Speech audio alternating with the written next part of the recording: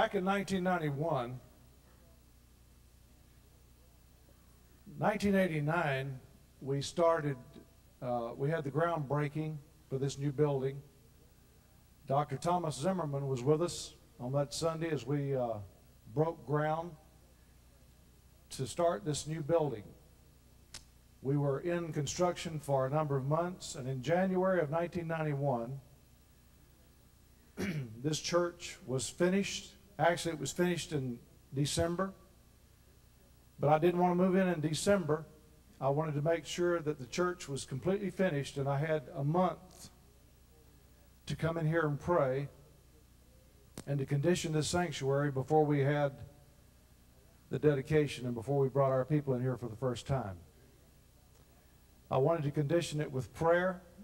I wanted Holy Spirit to come and find a lodging and a resting place here before we moved in. I didn't want to be in too big of a hurry. Construction lasted for 13 months. This building program lasted for 3 years totally. That's the financial, getting the financial package together. Our bond program, the architectural stage, as well as the actual construction. We dedicated this building January the 13th, 1991. That was the week that the Gulf War broke out between Kuwait and Saddam Hussein. And the first week that we had services in this building, we moved from the chapel across the street to this new building, and the building was completely full, like it is now. On that January the 13th, there was a lot of tension in the air. People were going to stores and buying prophecy books. They were getting everything they could get their hands on concerning Bible prophecy, because many people in America thought that the Lord may be coming. And this church filled up. And I have to be honest with you and tell you that even after the Gulf War stopped, that we fell back a little bit, but not much. And the church was going wonderful. I was in here one day by myself praying, and as I was walking around in the sanctuary praying, I said to the Lord, I said, God, I ought to be happy. By all standards, I'm a successful pastor. You bless me. We've been on television here since 1986 in Pensacola. The church was full. The income was up so we could pay our bills. Lovely family. I had everything a man could be thankful for. I had it all. But I was in this church one day walking around praying, and I said, God, I'm so lonely. I hurt. And I said, God, why am I so lonely? And I remember I walked around and I thought, I ought to be the happiest man on the face of the earth, but I feel so empty and lonely. And I heard the Lord say to me in my spirit, I didn't hear an audible voice, but I heard the Lord say to me in my spirit, He said, if you will return to the God of your childhood, and if you will make this a house of prayer, He said, I will pour out my glory here. And I remember the Lord began to speak to my heart about how to do that, and I won't get into the logistics and the details of it, but the Lord gave me a plan on how to truly make this a house of prayer. It took a while to implement it, took a while to sell it to the different departments of the church, the staff, but they caught the vision. And for the first year that we made this a house of prayer on Sunday evenings, the devil was on my back, on my shoulder, in my ear, every Sunday evening, and he kept saying to me, you're going to lose your crowd. You're going to lose this church. If you don't go back to Sunday night evangelistic service with preaching, you're going to lose the people. You better stop this prayer now. And I had to wrestle with that every Sunday evening. It was torment. On one part of me loved to come in here and have our praise time, our worship time, and our prayer time, but another part of me, my soul drew back, because the devil painted me all kind of pictures that if I continued that, I was going to lose the Sunday night crowd and lose the church. And I remember we had been praying for about 1.5 years, close to 2 years. And as people would gather around the prayer banners to pray, We would spend the first 5 minutes going over requests, prayer requests around each banner. There were 12 banners, and if you spent 5 minutes around each banner praying, you'd prayed an hour. And I remember we was in here one Sunday evening, and we'd been praying for about, we just started the 5 minutes of sharing the prayer request, and after 5 minutes, the music would begin to rise slowly. Those that was over the prayer banners would begin to stop their talking, and it was time to pray. We'd been praying long enough for the people to be trained to know that once they heard the music come up and the voices die down of instruction, it was time to pray. I was up there in the balcony, on that right-hand side of the balcony, at the Leaders of Our Country banner.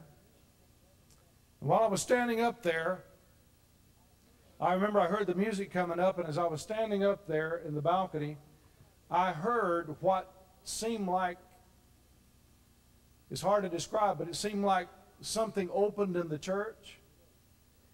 And it seemed like the prayers of the people intertwined and made like a huge rope or a pole or something. It's like they all came together, and it's like they were rising up like a missile, like a rocket out of this church going through the top of the church.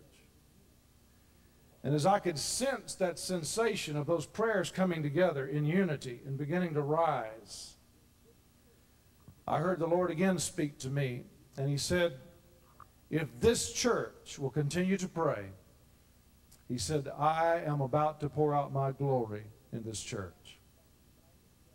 In 1991, I was in a workers' conference back in the back in the cafeteria. We had about 300 people there that night, and as we were getting together and discussing the plans for the year, I remember a woman came to the back door, and she is a woman in the church, a very quiet woman. I never had talked to her personally, but she'd come to the church for years. And she walked in the back door while I was up speaking, and she just got my attention, and she said, I need to see you as soon as you're finished. I said, okay. So I went ahead and finished, and then after I got through, I made my way back to where she was, and she said, Brother Kilpatrick, she said, I just came in from Seattle, Washington. And she said, I was at a meeting where Dr. Cho was. She said, my plane has just landed. I left the airport and came straight here. And she said, I heard Dr. Cho say that God, he was praying about the status of America. Was God going to pour out his judgment on America, or was he going to send revival? And she said, I heard him say that God had not reserved America for judgment, but that he was going to pour out his Spirit again. And contrary to before, as the Holy Spirit visited from the west coast to the east, this time he was going to start on the Gulf Coast in a little seaside town called Pensacola, Florida. And she said, I come here tonight, Pastor, to tell you that Dr. Cho said God was going to break out in Pensacola, Florida in a powerful way. And I remember, after going through that building program, that was 1991, I heard that prophecy, and it went in one ear and out the other. Not that I didn't trust Dr. Cho, because I've always believed in him, and I've always loved his writings, and I believed in his ministry. But I had gotten to the point that prophecies to me, I'd heard so many that hadn't come to pass, I didn't put too much stock in them. Not that I despise prophesying, but I just didn't put too much stock in them. And it wasn't until after revival broke out, John Starnes came over for a Sunday night service. And he sang with Jimmy Swaggart for so many years, and he came in by on a Sunday night service, and he said, John, you know, Dr. Cho prophesied this for Pensacola, and that's the first time it came back to my mind. Revival had already broken out. And I said, well, tell me about it. He said, well, I was just with a pastor this morning in Mobile, Alabama. And he said that pastor in Mobile told me that he had heard for quite some time that Dr. Cho had prophesied God was going to move in Pensacola, Florida. And he said, so he went over there to the World Congress, World Pentecostal Congress. And he said he tried to get to Dr. Cho the whole time and couldn't reach him. And he said the last day of the Congress, he was in a hotel getting ready to leave. And he said as he was getting ready to check out and leave, Dr. Cho and a delegation of men came walking through the lobby of the hotel. And he said he just stepped out in front of Dr. Cho like this and said, Dr. Cho, he said, I'm from Alabama. And he said, I have heard rumors that you said that God was going to pour out his Spirit in America in the last days, and he was going to start in a little seaside town called Pensacola. And he said, Dr. Cho shook his finger like this and said, "No rumor, no rumor."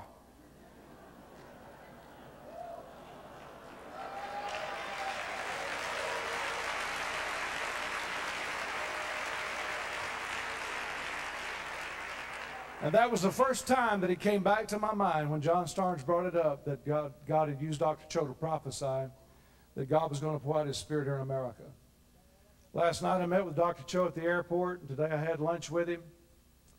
About all I could do today at lunch was weep. I wept just about the whole meal.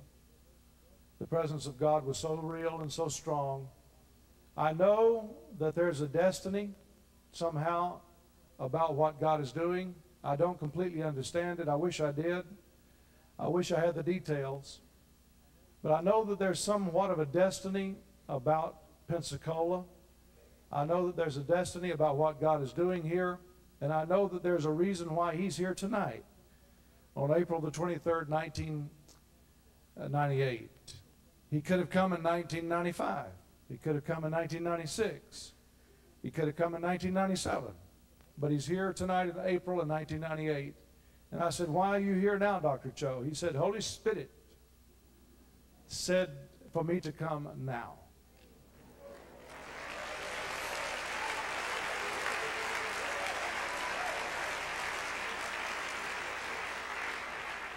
So I want you to listen to me tonight.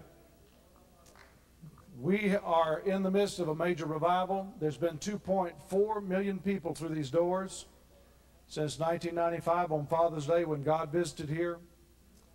God sent Evangelist Steve Hill to this church to work side by side with me and me side by side with him in a revival that God is using as a harvest to touch not only America but the world.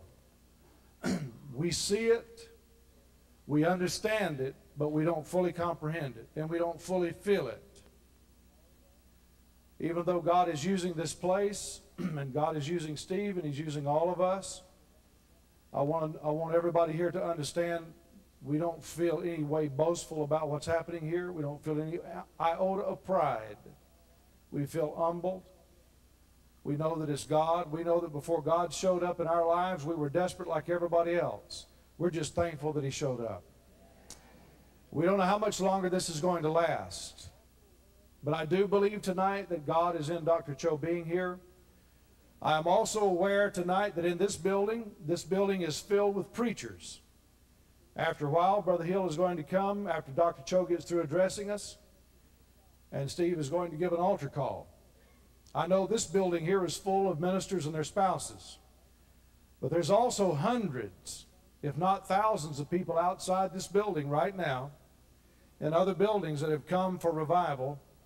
Many of them need God. Many of them are lost. Many are here and they don't even know why they're here. And they're in other buildings. And after a while, when Brother Hill gives the altar call, many of them are going to find the Lord as their Savior. But I want to share this before Dr. Cho comes. I can't define for you and explain to you what I feel, but I do feel that all of us is here somehow tonight providentially. It's almost like a snapshot was taken years ago, and then here we are tonight fulfilling that snapshot. And I would also like to say, too, that when he comes to speak to us, I want us to hear what the Lord says. I believe tonight that God is going to use Dr. Cho in a powerful way. I believe that even things will come out of his mouth that will surprise him, because we're on holy ground. And I want to share with you tonight that I believe that there's a tremendously jacked open, wide open heaven over this place. I want to proclaim and say this as a man of God. I believe that Pensacola is on the verge. I believe it's quivering and quaking and on the verge of this entire city falling to Jesus Christ. I believe that. I believe that many of you are going to leave this place changed. God's brought you here to hear, to experience, to feel, and to move in this realm of glory for tonight. You're here for a purpose, and I know Dr. Cho is here for a purpose. And it's with a great deal of pleasure and honor that we welcome him to our pulpit tonight. Would you please welcome Dr. Paul Yonggi Cho.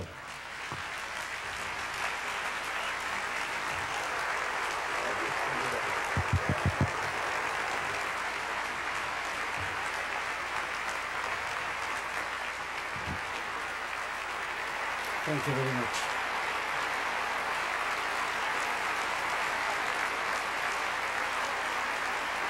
Thank you very much. You may be seated, please. Thank you. Thank you, Brother Kilpatrick, for your invitation to this pulpit. For a long time, I wanted to come here, but the Holy Spirit did not give me permission to come. But this time, the Holy Spirit commanded me to come to deliver His message. And I've come here to deliver not only God's message, but personally, I wanted to be soaked by the Holy Spirit here. So I have that tremendous desire to receive the blessing of God here. In 1961, all of those years in Korea, we've been praying for the revival in America, because I always felt that we were greatly indebted to America. When the communists invaded Korea, then America sent soldiers to deliver us from the communistic attack. And 50,000 American young people died in Korea to protect Korea from the communism. So I always felt indebted deeply to pray for America. And I asked all of my Christians to pray for America every day, especially Sunday and Friday all-night prayer meeting. And in 1961, early part of 1961, I had a meeting in Mobile, Alabama, and I was so burdened down in my spirit for America. I said, Father, are you going to give up America? I plead with you. But for America, there will be no Christianity existing in the whole world. America is the bulwark against atheism around the world. Then suddenly the Holy Spirit came into my soul, and Spirit said, don't worry, I'm going to send great revival to America.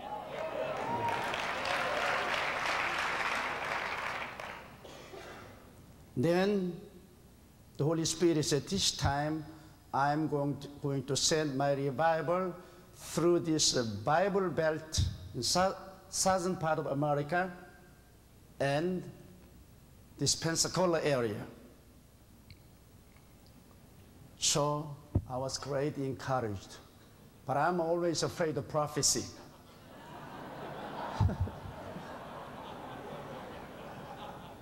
So I was very careful. Through my ministry of 40 years, I've been always asking God to give me the gift of the healing. In our prayer mountain, when I go into prayer grotto, I always asked God to give me the gift of healing.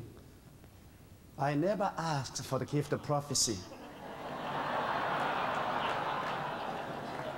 Because I saw so many false prophecy through my ministry. But whenever I prayed for the gift of the healing, God would prophesy through me.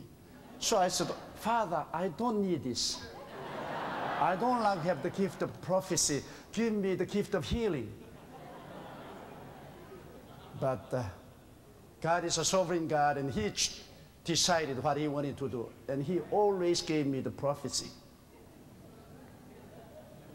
And I went to the Seattle, Washington to preach at the Brother Casey Street Church.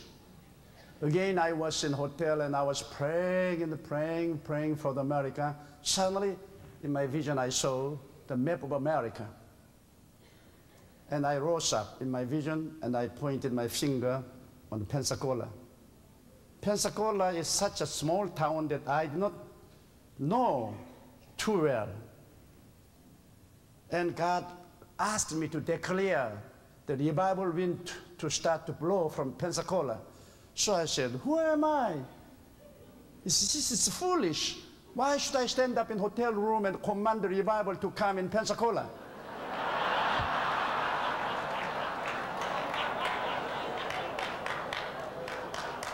I felt very foolish. But God said, didn't I ask Ezekiel to command the Holy Spirit to come into the dead bone? He said, you command. So I commanded the Holy Spirit to come to Pensacola. And then I announced that prophecy to the congregation, trembling. I was so scared and frightened. Then it was 1961, but nothing happened in 1961. Nothing happened in 1962. Nothing happened in 1963.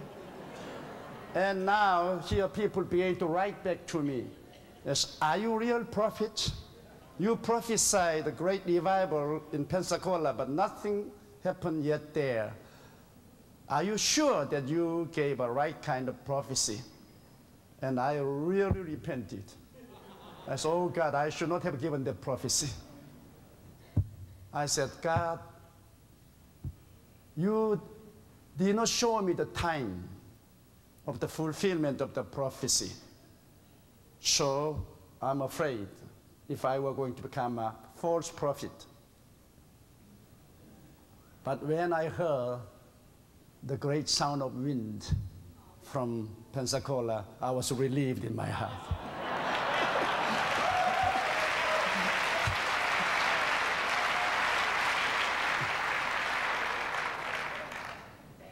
Well, I started my ministry in 1958.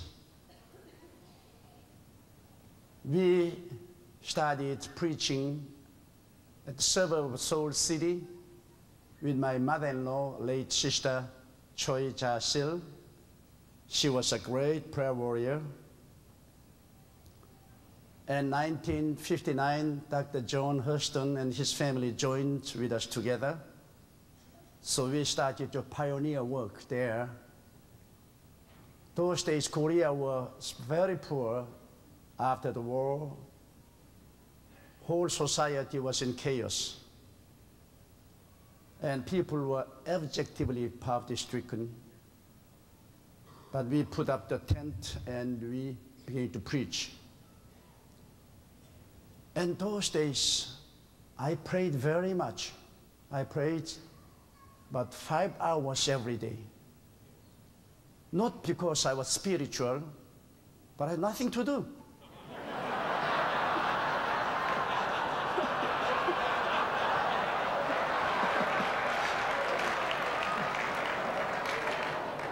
I had only 5 persons in my congregation.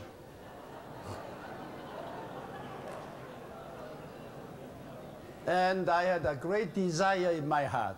I said, Lord, if you would only give me 300 persons to my church, I will never complain till I die. My vision was very small. I could not think of beyond the 300 members. The strange thing was that whenever I knelt down and prayed, suddenly in my spirit I see 3,000 people in my congregation. And I shook my head and I'm losing my mind. I said, this is impossible. This is totally impossible thing.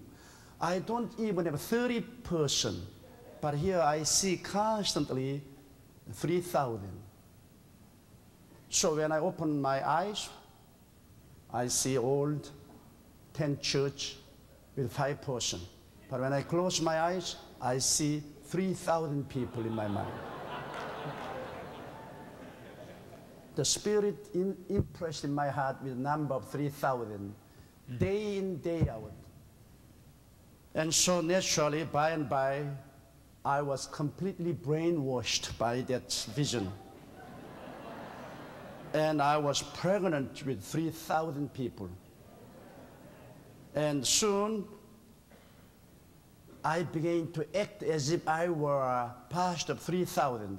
I began to work with dignity like this.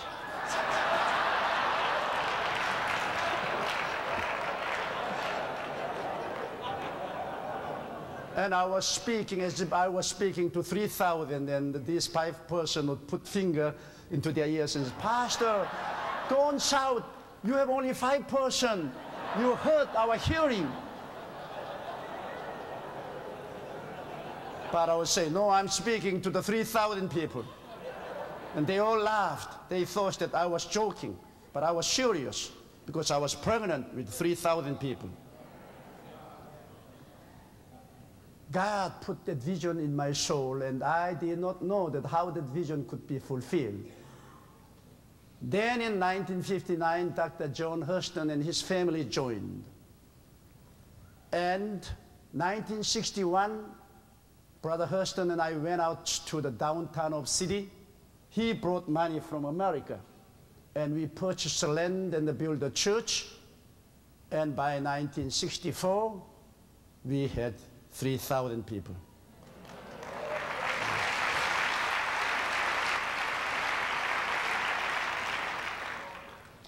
In my own life, God always put his visions and dreams in my soul first. Then God gave me a great faith.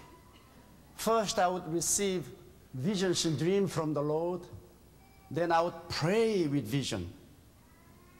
I would never pray with empty mind. I would have a clear vision in my mind. And I would pray with a vision. Then soon that vision would produce equivalent faith in my soul. In my life, it always worked like that. Church revival always started first in my heart. Then that appeared in my reality. So when I had 3,000, I was really satisfied.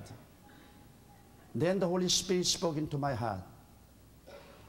If you lift up your head and look to the north and the south, east and west, and see 6,000, I will give you 6,000. So I accepted. And I dreamed and I prayed. With vision I prayed. And after a little while, God gave me the faith. I believed. Then soon, we had 6,000. Then we had 10,000. I was very satisfied. One morning, I came to church, and I laid down my attaché. I said, Lord, I'm satisfied. I have good church, good income, good home, wonderful family. And what man could desire any more than this? I'm satisfied. Then the Spirit said, you are finished here, because you said that. He said, resign from this church and go to another place and build a church with seat with 10,000 people. And this time you should do alone. Dr. John Hurston will be gone, and your mother-in-law will leave you. You must do alone. I said, Lord, why do you ask me to pioneer 3 churches?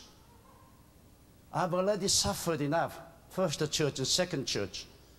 And why do you ask me to go to 3rd church? God said, I'm sovereign, don't answer to me. Go. Then I had that vision in my heart. 10,000 people in my heart. But we had no finance. We had only $1,000 in our account.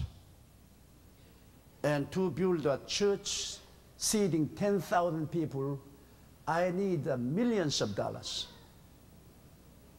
So I discussed with my deacons and elders, and they sat down and they would not talk anything. They were afraid of being levied with a heavy tax. And some of the elders spoke up and said to me, Pastor, you are a young man, you don't know the economy of this world. This is no time to purchase land and build a church. Whole nation is suffering, and you can't get money. So after the committee, I began to pray. The Spirit said to me,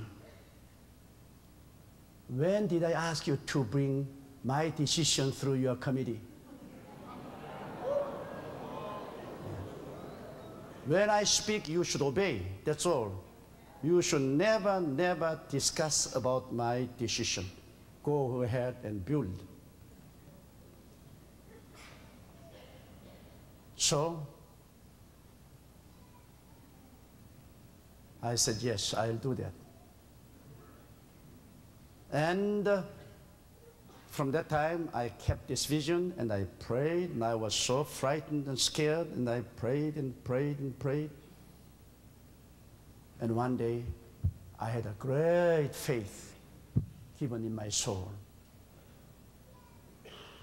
So, with the vision and faith, I went to the city, purchased the land, Yeouido Island. I purchased the land with credit. Then I made a contract with the contractor to build a church without having any money. And from that time on, I was living mostly in prayer. Because when I open my eyes, I see the reality. I was shaken up. And when I pray, I live in the vision. I see the hand of God. And then the war broke out. Yom Kippur War broke out in Israel, and oil shortage came. And our people began to lose job, and bank closed the door. And the creditor came upon my neck, and I was sitting the rock bottom. I was struggling. And I was in a terrible situation. Then all of my Christians began to gather together underground of the unfinished church, and we had prayer meeting. Every night we would gather together, and we were pouring our heart, and we were praying. And I was praying to God too, desperately. But in my mind, humanly speaking, there was no way for me to get millions of dollars in this situation. I knew that I would have bankruptcy. And all the denominational churches and Christians were expecting that the Pentecostal church would have a bankruptcy. They were all my Job's friends. They would come and comfort me, but they were enjoying my bankruptcy. I'm sorry to say it this way, but they really did it. And newspaper began to attack me, and even my dear friends in our own denomination began to attack me. So I had no friend. But in very, very cold winter evening, about 2,000 people gathered together underground of that unfinished building, and we were praying, but we were desperate, and I felt hopeless. Then one very old woman came out, trembling. She was about 80 years old. She said, "Pastor, would you please give me your microphone?" I said, "Sister, go down and sit there. Don't harass me. I have problem enough right now." I thought that she was senile, so I said, "You go and sit down there." But she was crying all over her face. She says, "Pastor, just please give me a microphone for 5 minutes. I want to say something to the people." So to quiet her down, I gave her a microphone. I said, "Only 5 minutes." She said, "Folks, we've been praying for God to answer to finish this building. She said, I have no husband, no children. I'm living by the support of government. I've been saved under the ministry of Dr. Cho, and I have a tremendous hope of going to heaven. Soon I will go to heaven. And I'm coming out here every night praying for this church. But she said, just by praying, we are not reaching to any place. It's when Jesus Christ was in the wilderness. A boy brought 5 bread, 2 fish. And we must bring 5 breads and 2 fish to God. Then we should pray. Without sacrifice, our prayer means nothing, she said. Then she unwrapped something from very old yellow newspaper. And it was a banged up old brazen rice bowl and chopstick. She said, this is all what I have in the world. This rice bowl, I eat out of it every day, the chopstick. And I want to give this rice bowl and chopstick to the work of God. She said, I can eat food out of cardboard. Instead of using chopstick, I can use my gnarled finger. But she said, I have no money. This is all what I have, and I want to give this to the altar of God and pray. And she brought that old banged up brazen rice bowl to me. My heart was so broken. I was convicted. I said, because I started to build this church, I'm even robbing this old woman of the old rice bowl which she has. I was broken down. I was crying. I said, grandmother, I can't accept that from you. I'd rather die. I'd rather give up my ministry than exploiting you. No, I can't accept. She crumbled down. She was crying.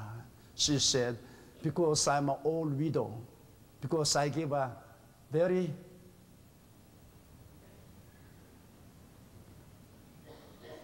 poor things to the Lord, you are not accepting me? And she was crying. Then suddenly the Holy Spirit came upon the congregation. All the people began to cry. All the people began to cry. The Spirit began to blow like a mighty wind. The Holy Spirit used her dedication. And then people began to stand up and they began to make pledge. People began to give their home, their whole year's salary, and they began to give everything. And one night we received more than $1 million there. At those days, dollar was very strong, you know. I could not believe my eyes. Suddenly, the door of heaven was open, and people all began to dedicate. And I received money, and I completed the building. And in 1974, when I was having a dedication, Billy Graham came and he dedicated our church. And we had a ministry seminar. Thousands of the interdenominational ministers came to our church. And every one of them praised the Lord. And they came to me and said, we knew that you could make it.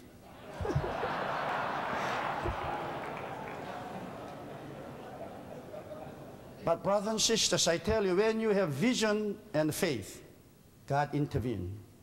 In most of the difficult cases, in unbelieving way, God intervened. Then, after dedication of the building, God said, if you can have visions and dreams of the 3,000, I will give you 30,000. So, now it's easy for me to have that kind of visions. So, I had that visions and dream in my heart, and I began to pray. I should pray till I have faith. Vision is vision. But when you become pregnant with vision, then you should pray till that turn into faith. And I prayed and I believed, and then our church grew to 30,000 and 50,000. Then I was traveling in Australia. I was having a meeting there, and I came to the Perth. Then they had a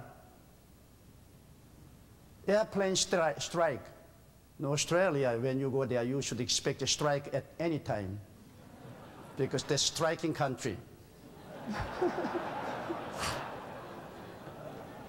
So I was stranded in Perth and I could not leave. I was in a beautiful Sheraton hotel, but I was anxious to come out of that country. But every day there were arguments between the labor and government, and there were no plane leaving Australia, and I was desperate. And I was studying the Bible and I was praying. At that time the Spirit said to me again, Cho, lift up your head, look to the north and the south, east and the west. The land which you see, I will give you. I said, why don't you just give me that land right away? The Lord spoke to my heart. Seeing comes ahead of possession. First you must see, then you will possess. So if you could see 100,000 members in your church and believe, I will fulfill it. I said, Lord, I can handle 100,000 people. I can hardly handle the 30,000.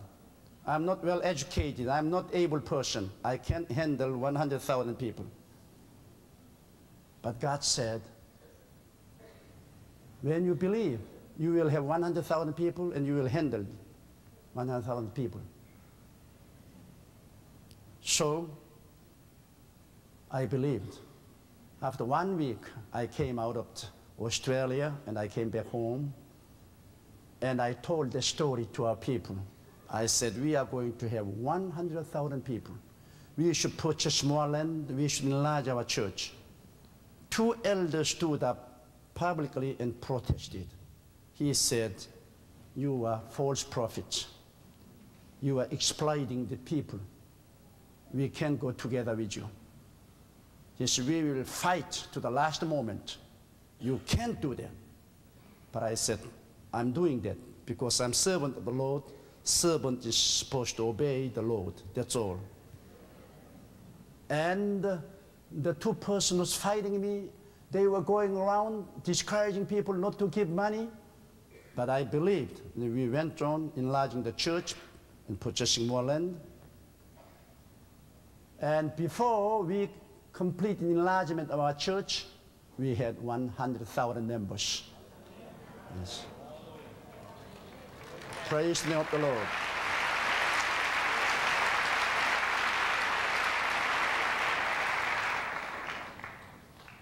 Then again, in prayer, God put a vision in my heart.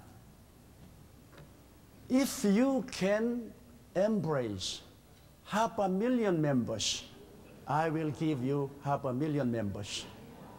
I said, no way. I cannot handle 500,000 people. I said, Lord, don't you know that I am high school dropout? I have no college education, and I'm dumb here.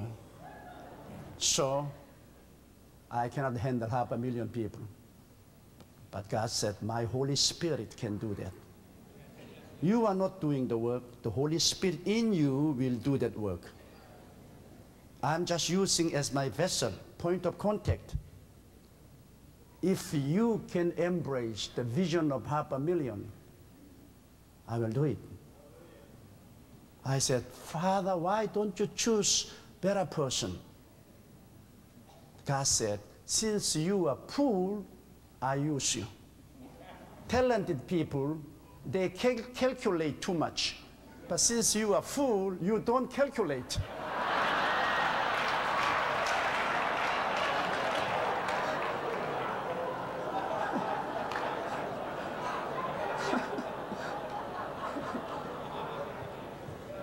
It was shocking. God said, since you are dumb, I'm using you. Says, okay, thank you. You are right. I don't know how to calculate. You know, I'm so dumb that I'm afraid of the computer. Whenever I see a computer, I'm scared. In my office, I have 100 computers, but I'm afraid of even touching the key because I'm scared. So I accepted that God's project. I was pregnant once again with that vision stream. And in a few years, we had 500,000 members. And I took my wife to Japan. I said, let's have a vacation now. We have made it. And we can't go beyond 500,000.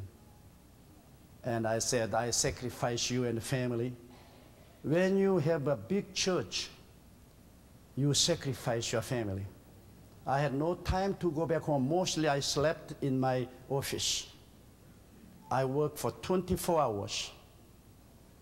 And so my wife and children were sacrificed. I have 3 boys, and all of them left home. Now they are having a wonderful family, wonderful boys. But when they were leaving home, they come to me and said, Pastor Cho, we know you as a pastor, not as father. And that is the reason we don't like to become a pastor. We needed you in our juvenile time, but you were not in home. So we know you from pulpit, not in the home. That is still hurting my heart, but you can't help. If you really want to have a real growing, powerful church, your family should cooperate. And I'm so happy that my wife has been cooperating with me all these years. In other words, I would never have been used by God this way. So I said to her, now we have 500,000 members, and surely I tell you, I can't handle any more than 500,000 people. So from now on, we will have a lot of time together. We will have a lot of travel. She will not answer. So I said, I'm telling truth this time. But she says, since you got married, you have told me many a times like that. But you have never kept your promise. But I said, now it is real true. 500,000 people. And we can't expect anything more to happen. But she didn't answer. So next morning, we were having a family devotion together. I was praying together with her. Suddenly, the Holy Spirit came upon me. And again, he gave me prophecy, which I did not desire. Even nowadays, I tell you, brethren, I'm afraid of prophesying. And I'm very careful. But when I pray, the prophecy comes. How can I do? The Spirit gave me the prophecy. And the prophecy came out. It's my son, you can have vacation when you come to heaven.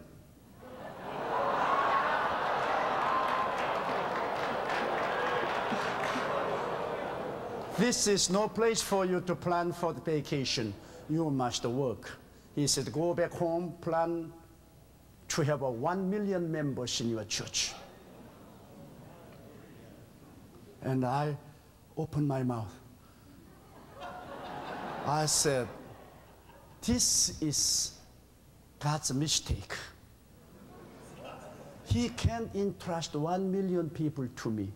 No way. And I said, dear, don't believe this prophecy. But she said, okay, you go ahead and purchase more land, raise more money, build more church, and set up more satellite churches, because I knew that you would never keep your promise. So we packed up, came back home, and we began to enlarge our church again. Now, in my own church, under my direct ministry, we have 700,000 people. But I have studied hundreds of satellite churches. And when I send out my associate, usually I chop out certain numbers of the cell system, list 3,000 to 5,000 people. I give 3,000 to 5,000 people with several millions of dollars. You go and start your work there. So I chop out my whole area. And by that way, I started hundreds of churches. And many of my satellite church has more than 100,000 members. So if I include them, we are far beyond the million members. But even right now, I have 20 satellite churches directly under me, and most of those churches have 5,000 to 30,000 members. And sooner or later, I'm going to make those satellite churches all sovereign church, giving out to my associate. So, our church, God has started, and God has shown me how to manage our church through cell system. I train the lay Christian, especially lay women.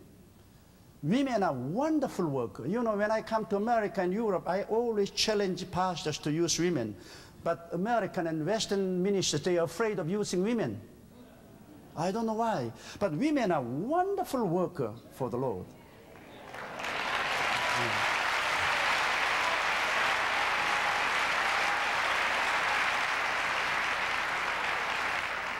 Out of 50,000 cell leaders, 47,000 of them are women.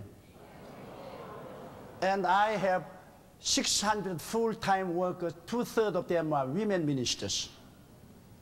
Number one, women are very faithful, and they don't compete with pastor.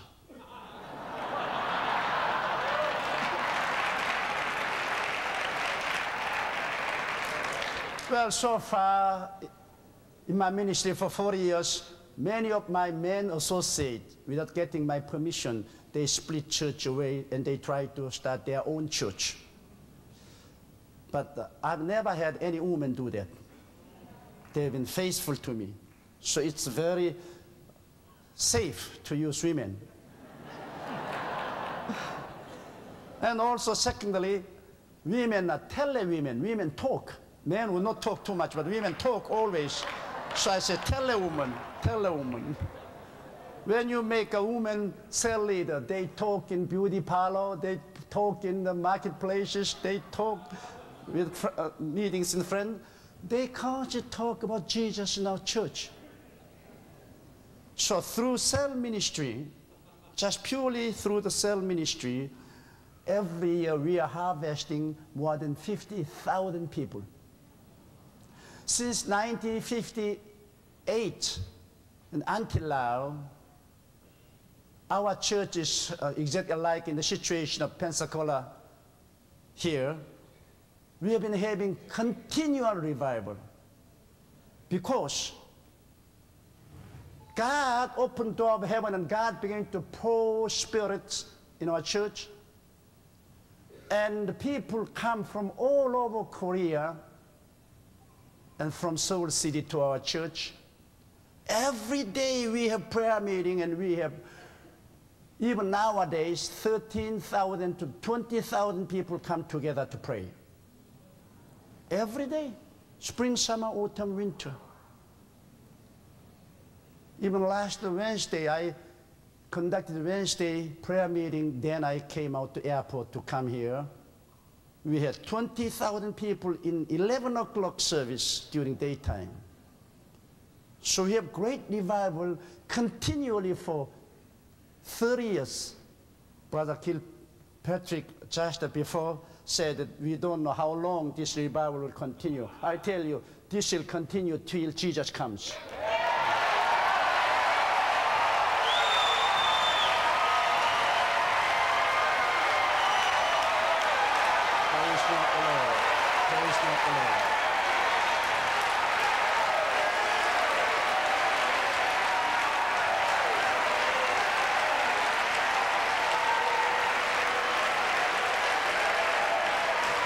Praise the Lord.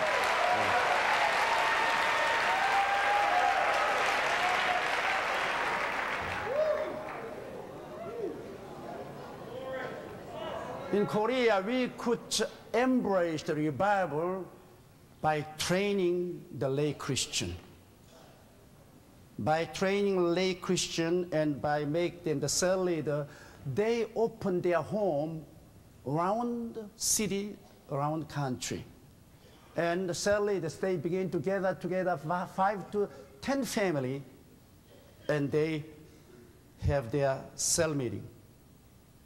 And as the cell grow more than 10 family, then they have cell split and they start another cell system. So by training the lay Christian and by making them the labor for the harvest, we could embrace the continual revival, not only in the central church, but to each home. We spread the revival fire from our central church to each and every home. So they carry revival from each and every home.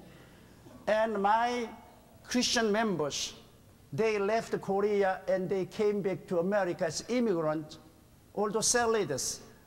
And without getting my permission, they start cell system in America. And among the Korean immigrants, they started more than 600 churches here in America. And they moved to the South America, and they started hundreds of churches there. So we are spreading the revival through lay Christian. They become the messenger of Jesus Christ, and they embrace the revival, and they go all over the world. So our revival is spreading throughout the country by training the lay Christian. One day, one young couple came to me and said, Pastor, we are leaving Seoul and we are going to Incheon, which will take about 1 hour drive. And we are going to buy a home there and settle there. I said, okay, fine. You find a good fundamental church there and attend. He said, no. We want to open our home and we want to have a cell system. And then on Sunday, we will hire a bus and we will bring our cell members to your church. But I did not pay much attention to him. I said, okay, if you like, you do that. But after a few years, she came to me and said, Pastor, would you come to our area and have a meeting? I said, you know, I'm a busy person. I can't even go to Incheon to visit your family. I said, no, not my family. I said, I opened the home as you taught me, and we started a cell system. And we began to have a prayer meeting. I invited the neighboring people to our home, and we testified, and we taught, and we began to win one by one. And then we multiplied our cell system, and we have hundreds of cell systems. Now we have totally 3,000 people there, and we rented an auditorium. They have never seen directly our pastor, so we want to see our pastor. I said, 3,000, I'll go. So when I went to Incheon, the auditorium was packed up. Just because of this young couple, without having any fanfare, very silently, they were touching their neighbors. And cell began to multiply, 10, 20, 30, 50, 100. And all of these people were there. And those people who could come to church, they would come by bus. But otherwise, they will only come to the cell. So I sent my associate pastor and I let him start church there. Now he has 50,000 members there. It's a thriving church. It's sovereign, independent. It is very difficult to start church in Japan. Japan is a tomb for the missionary. It's killing. Unbelief is terrible. Then God spoke into my heart. You go and start church in Japan. I said, Lord, I've been mostly holding meeting in Europe. I like to continue my ministry in Europe. I don't like to come to Japan. Because I was growing up under Japanese occupation, and I all remember those atrocities that they carried out for the Korean people. And also I have a great inferiority complex against them, so I dislike to go. I said, why don't you send my mother-in-law to their father?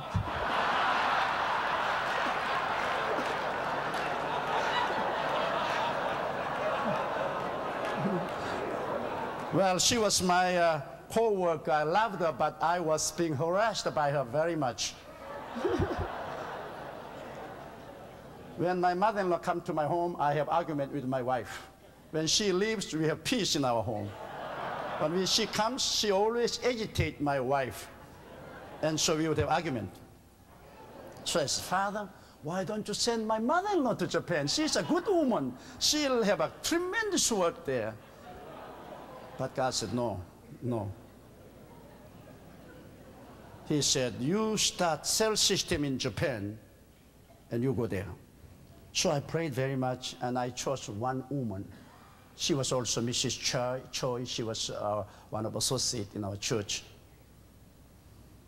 And I said to her, she was not the best the preacher, because best preacher I needed, I just chose a mediocre one among my associates. You're the best one I need in my church. So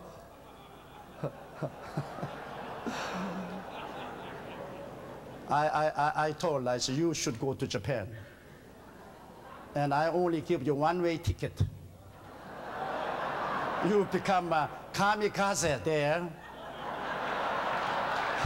If you can't plant church, don't come back home. She was crying. She said, I'm not the person. Pastor, please choose another person. No, you are the one. I said, you should go there. And you should start cell system.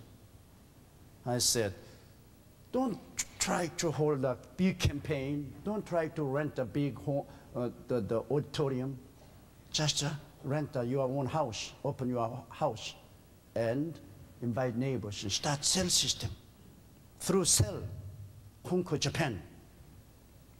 So I gave her one-way ticket. No more money.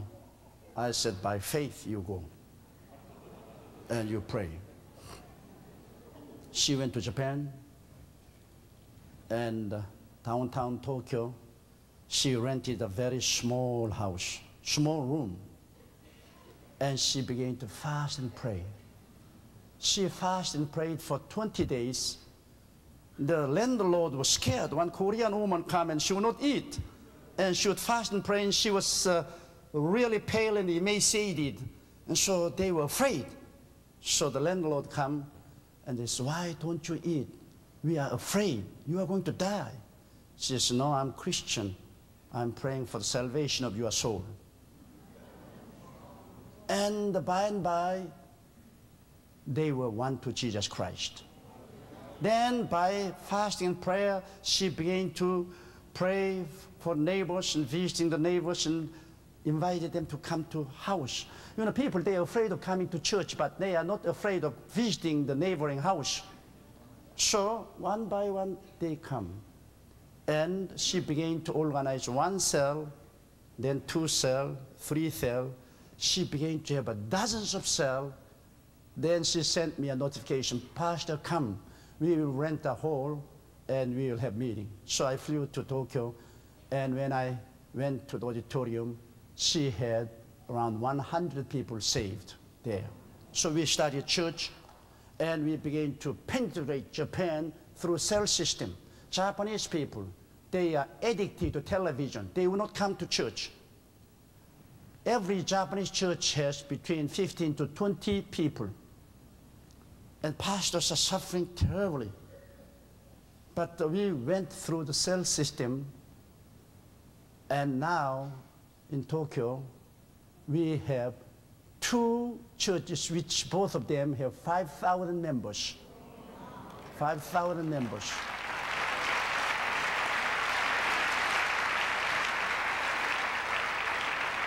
And we started churches all over Japan. We have about 50 churches in Japan, all through cell system. You are the ministers, and I'm minister. And I tell you that if you really develop this cell system, you structure your church this way, then you can multiply your ministry through your lay Christian by the hundredfold. And many people come to me and say, wow, you have magnificent church. I say, no, this is a cement building. We are only gathering together Sunday, Wednesday, and Friday, all our prayer meetings to celebrate Jesus Christ. This is not our church. Our church is not here. Our church is in that apartment house, in that university, army bunker, and in marketplaces. Our churches are there. We are not in the building. We are outside the building. We are only coming to the building to receive education, encouragement, edification. But our churches are there, outside. I always say that to have a growing church, we have three types of ministry. Peter's ministry, James and John's ministry, and Paul's ministry. This is symbolic. Peter was called into ministry while he was casting the net. Many ministers, they are trying to fish human soul by the fishing rod, one by one. You can't fish too many souls. You must cast a net all over the city. You must cast a net over the town, over the city, and pull the net. Then you will have 100 people saved. And personally, individually, minister has no strength to do that. When you get organized, you are cell leaders into the big net. Get them organized from house to house, from town to town. You can make a big net of cell system. And you train the cell leader, you encourage them, you motivate them. And then they open their home. They don't need any specific the auditorium. They open their home. Simply they invite their neighbors. And then, without having any fear, they talk each other about Jesus. And when they come, they have coffee, even ashtray. Unbelievers, they come and smoke. So they have ashtray, but they talk about Jesus, and they ask all the questions. And the cell leaders answers and pray for them. Then by and by, they become born-again Christian. They come to church and they receive baptism and they become normal members. So you need Peter's ministry. Very, very necessary. When you read the Acts, they were having service from house to house. And your house can be the sanctuary. And then you need James and John's ministry, because James and John were called into ministry while they were mending the broken net. Your cell system is going to be broken very often. Many of the cell leaders, they get discouraged and they would leave their ministry and they would move from another city. And suddenly there appeared a broken net and the school of fish, whoosh, leave through that hole. So you need many associates, hundreds of associates. You divide them into the certain area and they should rush to fill the broken net. So James and John's ministry, they should mend the net. So I have 600 of my associates. They are all appointed to the area constantly, and they are watching. They go there, encourage cell leaders. They build up cell leaders and teach them. And whenever cell leaders fail and the broken net appear, they fill in right away, then raise up another cell leaders. And this region, my associates, they are very busy on the field. Every day they go around and watch cell leaders. So our church ministry is done by the lay Christian, not by ministers. I always say to the ministers, you don't go and lead the cell. You encourage cell leaders to lead. Let the lay Christian build the church of Jesus Christ. So they are there to encourage cell leaders and train them and motivate them. At James and John's ministry. Then I have the Paul's ministry. Paul was called into ministry while he was building the tent, church's tent. So when they bring all the fish to tent, I feed them. Many people come to me and say, you are terrifically busy. You have 700,000 people to take care of.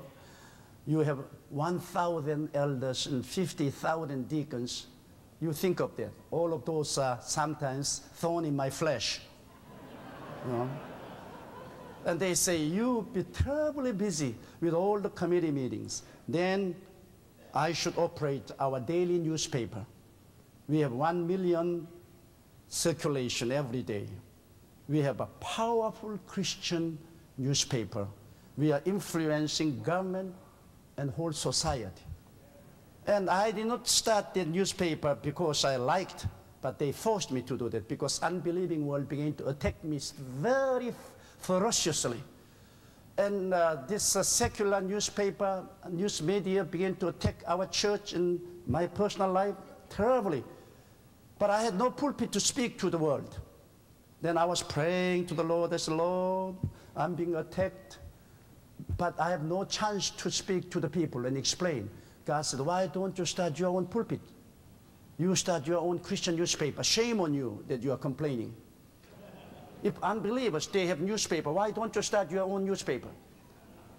I said, that's right.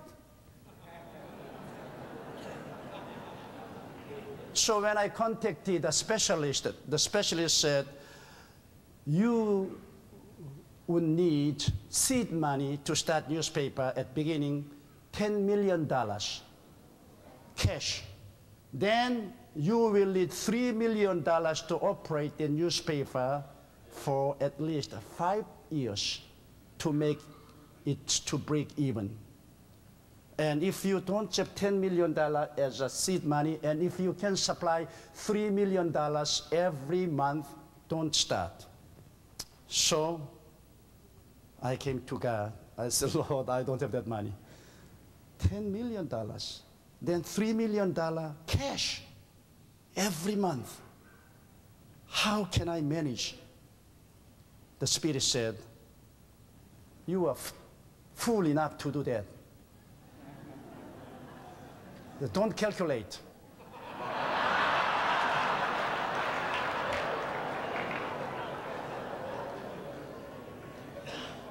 When you bring your vision and dream through your committee, the vision would come dead flat.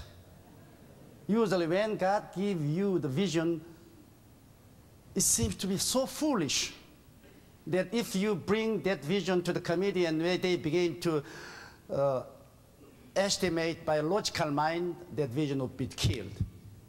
Again, I brought that project to our committee. Our committee said, no way. No way. That is a foolhardy thing, and you will lose whole church. And again, I prayed to the Lord, Lord, my committee says that I'm doing a very foolish work. God said, yes, that is right. You are fool, so go ahead and do it.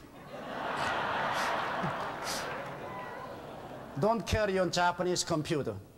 Don't carry calculator. You know, God, that was a great blessing to me. Even nowadays, I always say that I'm fool. I'm dumb. There's reason I trust God.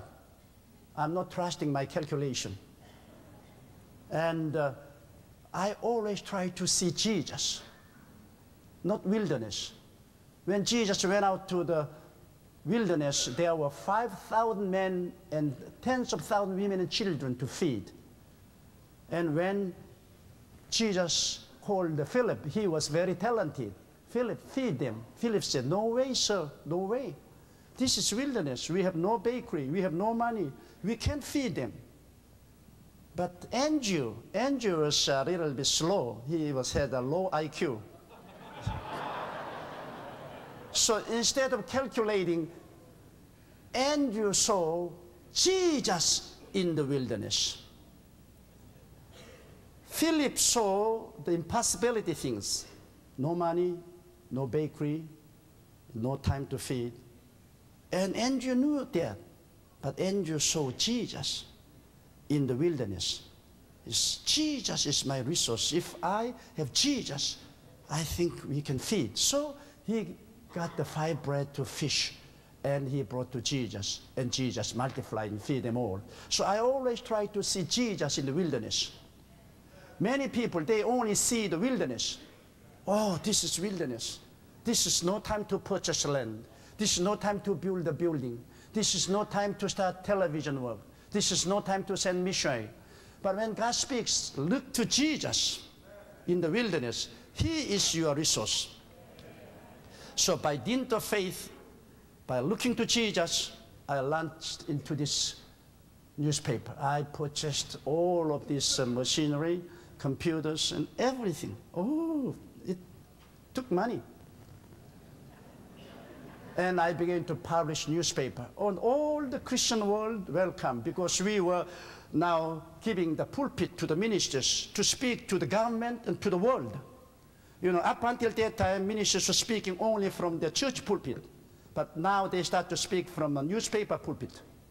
And the whole politicians in business world and unbelieving world began to listen the claim of Christianity and preaching of pastors. And our newspaper began to grow, and I was supplying the money. And after about 5 years, our source completely dried up. I had no money to operate newspaper anymore. I had not even any money to give salary to my workers. And after one Sunday service, I was desperate. We was crossing over the Han River Bridge. My wife is a musician. She's a music professor. So she was sitting beside, she was looking through the musical note, and she was writing down something. And I was sitting there, and I says, Father, is this my last time of crossing over this bridge? As we are at the point of bankruptcy. I can't operate newspaper. I am hanging on the cliff. Then when I lift up my hand, someone was hitchhiking my car. I was so frightened. We were driving very fast. In front seat, someone was hitchhiking. My chauffeur was driving, and someone was hitchhiking. And I look at him. He turned around, he smiled. He was Jesus. I've never seen Jesus hitchhiking car. He was smiling. So I nudged at my wife. I said, Jesus is here. He's where? In front seat. She looked at me. You are crazy. I don't see any person here.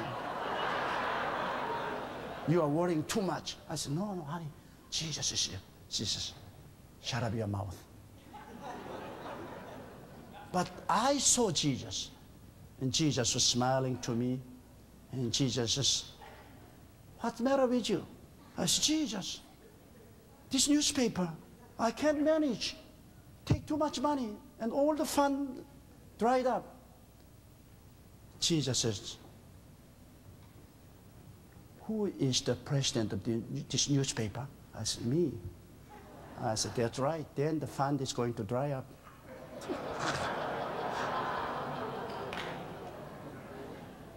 Then I said, Jesus, then who is the president? He's me. If you recognize me, I will perform miracle. But if you take my position away from me, you will dry up. So I said, Jesus, I turn over everything to you. I turn over everything to you. Oh, praise the Lord. I'm happy. I was shouting. I was shouting. Instantly, all the burden lifted up from my heart. And Jesus took all of my burden, and he left. Since that time on until now, we have been operating this newspaper for 10 years. And we are the fourth largest newspaper in Korea. We are mightily influencing whole nation with the gospel of Jesus Christ.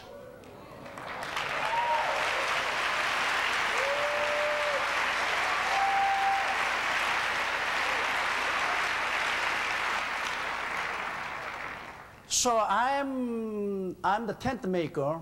I'm in the Paul's ministry. So I should operate newspaper. Then we have a wonderful university, and we have the largest social work in Orient. We gather together all of those derelict young people on the street and bring them, clean them up, and giving them free board and education, technical education, and make them a good Christian and good technicians. And we also take up the old folks. And we have the world's largest prayer mountain. They say, oh, you will have so many works, so much works. But brothers and sisters, when I come to my office, I give an instruction to my associate, and I meet few people before noon. Afternoon, I have nothing to do. So I go for playing golf.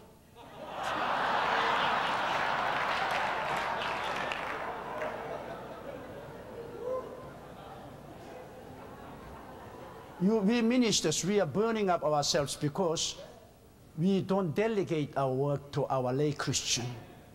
I delegate all of my work to my associate and to the lay Christian. I delegate.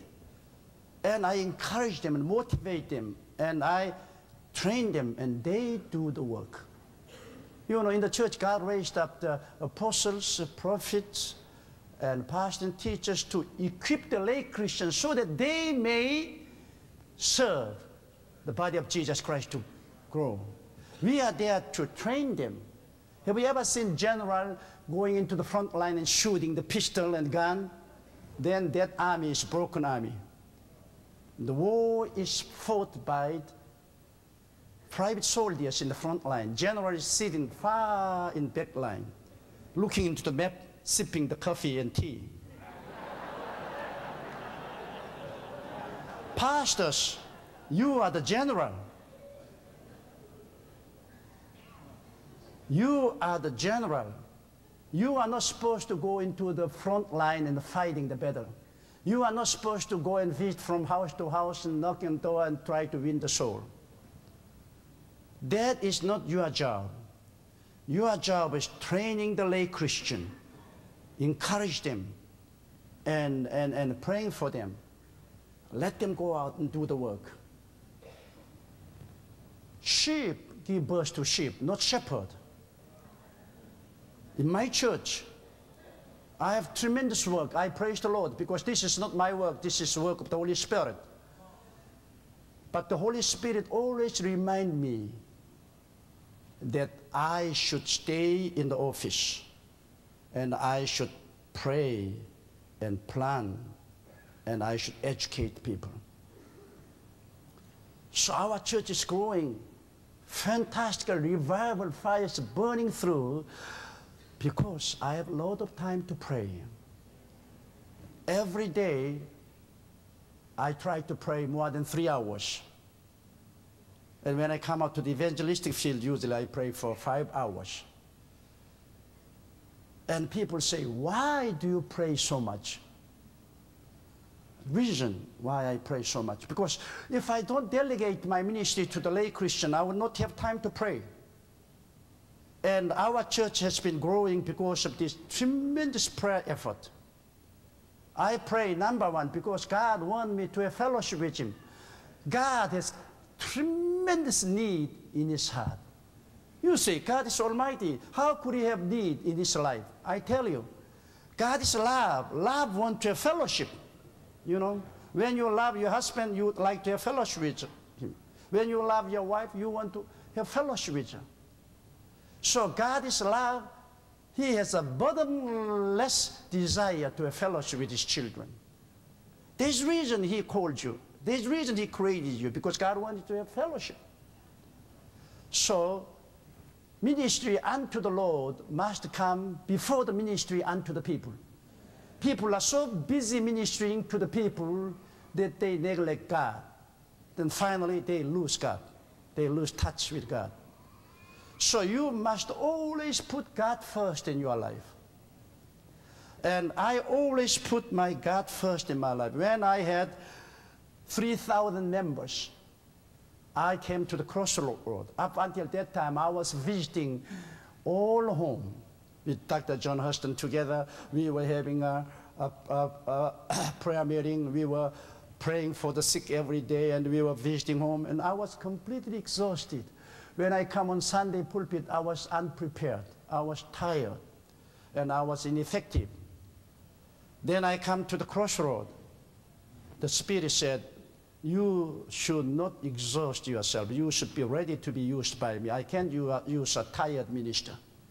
You should have an abundant rest. You should abundantly pray up so that I may speak through you. But our Christians, they all ask my time. They ask me to visit. They ask me to counsel. They ask me to help them. Finally, I needed to decide. And I said to my board members, I said, now I should spend more time together with God than with people. And they said, you are going to lose church.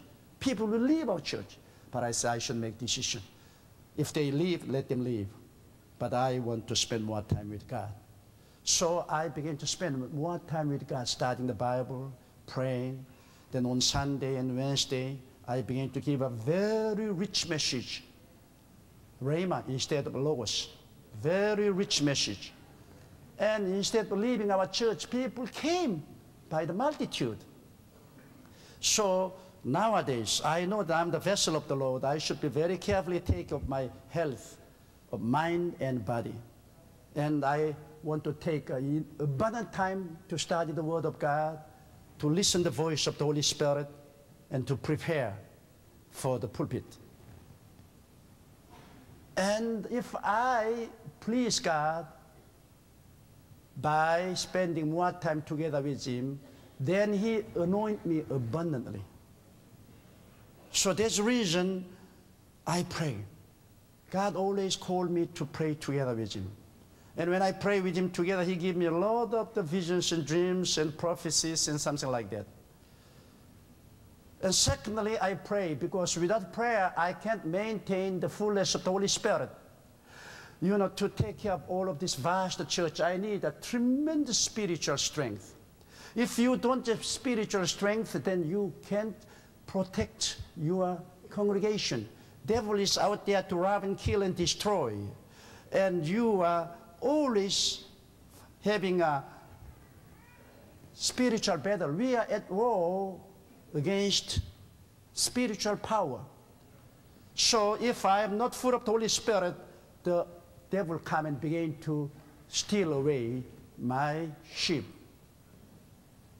You know, like David, when he was tending his father's sheep, then the lions and beasts would come and grab hold of the animals and leave. And David went and took hold of the sheep and pulled the sheep out of the mouth of the bears and the lions.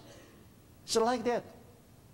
Bears and the lions, they attack your church and your members. And if you are equipped with the power of the Holy Spirit, you can protect them. So when I prayed up enough, then on Sunday when I stand on the pulpit, every service I have 50,000 people directly under my ministry. Then through satellite, about 200 churches are joining with me together, my satellite churches.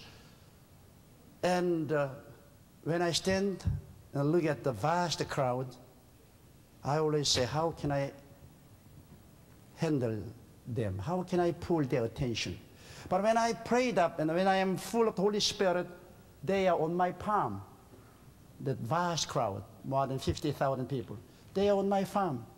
I can handle them. But if I did not pray it up enough, I come to church and I cannot handle them. People are jittery, they talk each other, they look at the watch, and then try to compensate. I shout more, I shout more. You know, I just try to fill the vacancy of the spirituality with a loud voice. And I become hoarse. I become completely exhausted. But still I fail. So I pray more than, if I pray more than 1 hour, I can break through the resistance of the devil and I can go into the spiritual realm. Every day when I pray, my flesh say, rest today, start praying tomorrow. And my joint painful and I have pain on my backbone and I become itchy all over the places. And my flesh says, don't pray today, you can pray tomorrow. Then the devil would come and says, rest, rest, don't pray today. I should fight against my flesh, I should fight against the devil, almost always 1 hour. And I shake them off, then I go into the spiritual realm. Then I can really enjoy the presence of God. So when I pray more than 1 hour at least, then I can maintain the Holy Spirit. And when I come to church, so many people come. They are sick with cancer, arthritis, and they're blind. and they are all dying, and they are waiting for me. And I preach to them, and I pray for them, and they are healed like that. Great miracles. You know, I don't lay my hand on the people because still God has not given me the gift of healing. I prayed for the gift of healing for more than 30 years, but still He wouldn't give me. But He gave me the faith. I announced the healing. And there's a reason my healing in my ministry comes by word of faith, not by laying my hand. When I lay hand, I lose all the faith in my heart. I can't believe. Just last Sunday, a woman came with a smashed vertebra. She came to America to visit her sister, and she fell from the staircase, and she had a broken backbone, and she was hospitalized for 1 month in America, and doctor could not cure her. So she was carried by airplane to Korea, and she was hospitalized in a Chinese medical doctor, and they gave her acupuncture and Chinese herb medicine, but she was getting worse. She was paralyzed. So husband carried her to church, and I was conducting the meeting. Suddenly the Spirit showed me that one woman who was having a smashed vertebra would be healed. So I announced. She stood up, she walked out, she was healed. So see?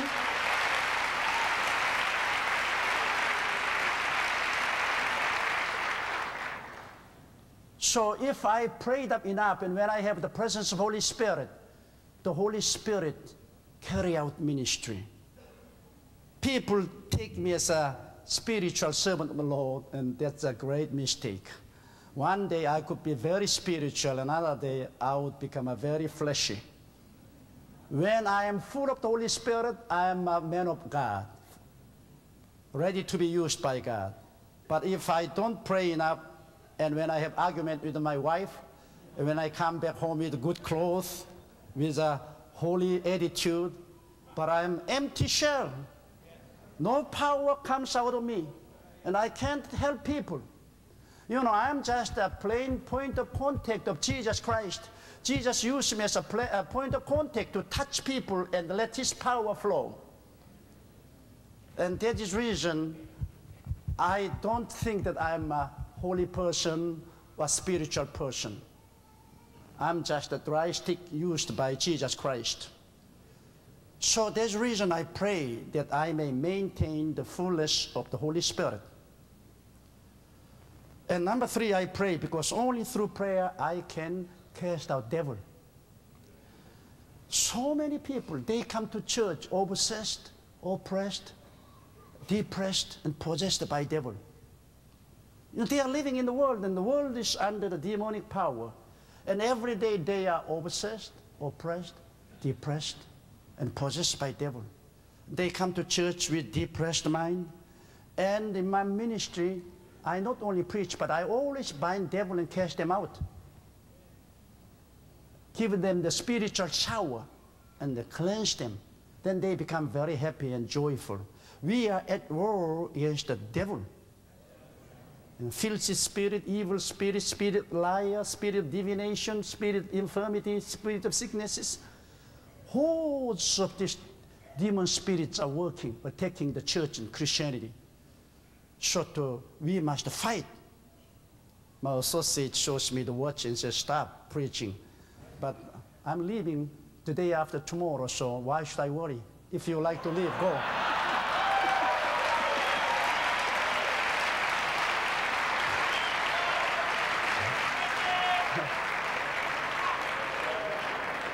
Actually, today I came out to preach about tabernacle prayer, but God changed my message. So I'm just speaking freely as the Holy Spirit leads me right now.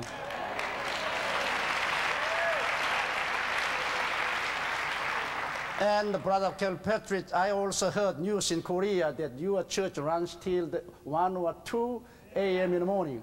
So I don't worry about time.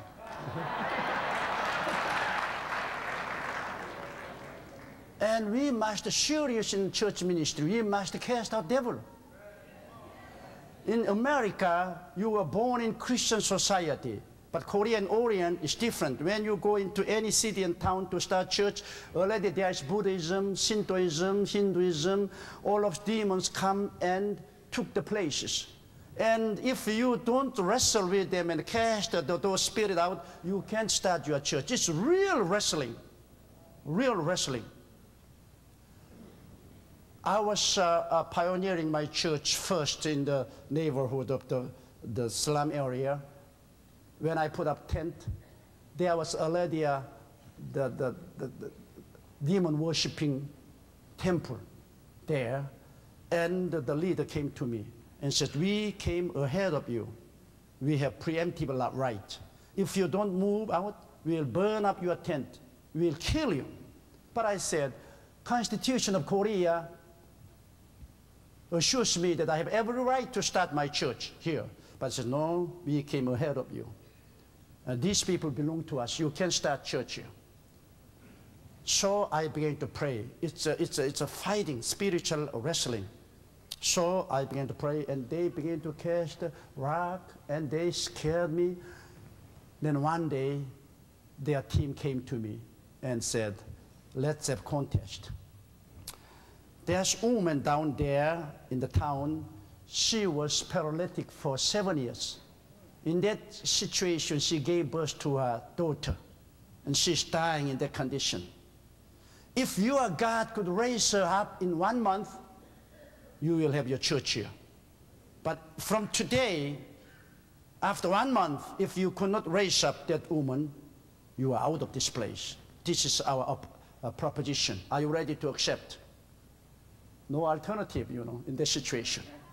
So it's okay, I accept your proposition. So I went down with my mother-in-law to see her. She was really living in filthy places. She was sick, her husband was alcoholic, and the home was in terrible situation. And I tried to win her to Jesus Christ. She was adamant. She said, no. And we cleaned the home, we cooked the meal and brought to her, but she was adamant.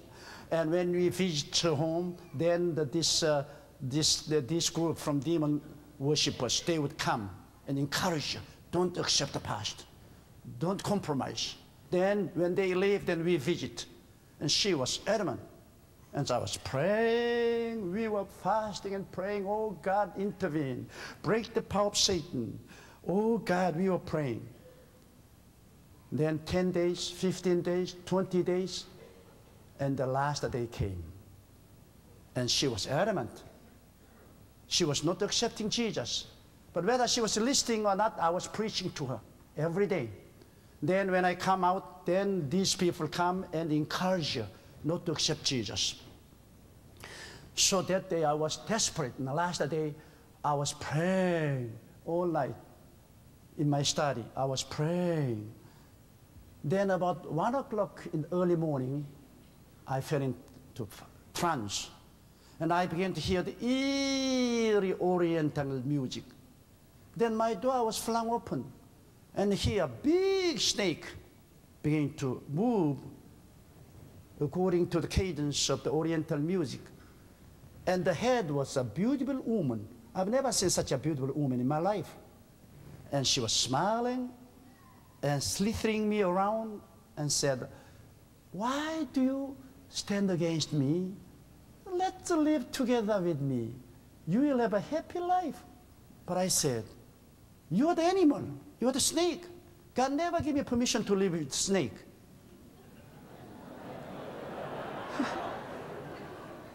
And she began to smile. Then suddenly that face turned into a very ugly Satan. Very fearful face of Satan. And suddenly jumped off me.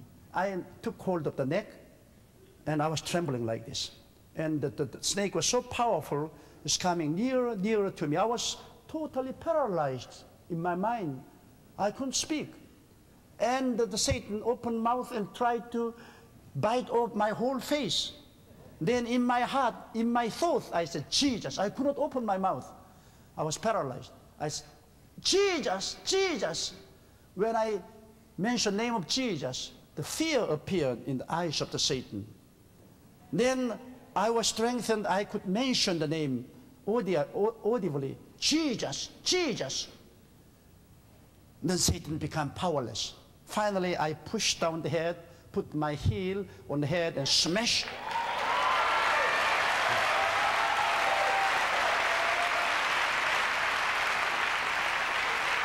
And eyes bulged out and teeth came out. So I rolled up the snake on my hand and I went out my house and the whole town turned out standing at the yard.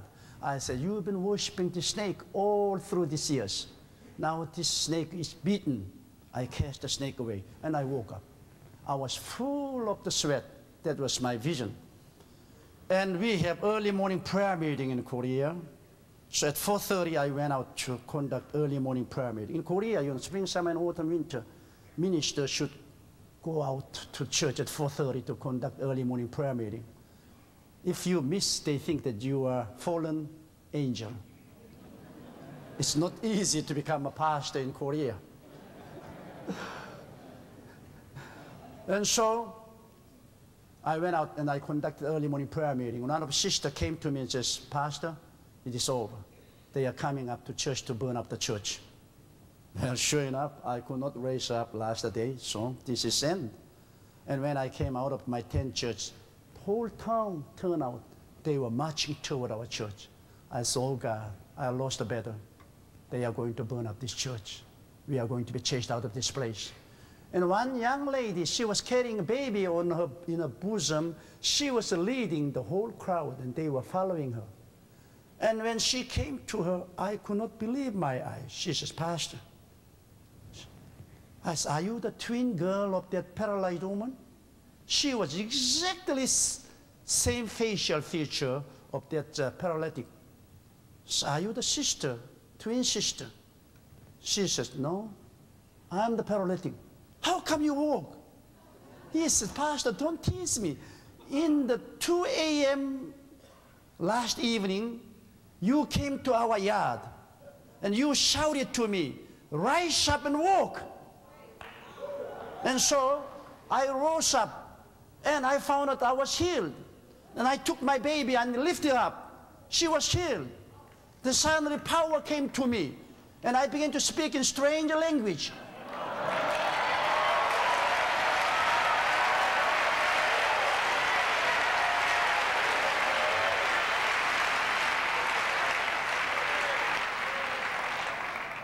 And she said, I went out to see you, but you were gone. I said, I didn't go to your house. No, you came. This is proof. You shouted to me to rise up. And I remembered that vision. I was having wrestling against the devil, and when the devil was beaten, she was healed. You know?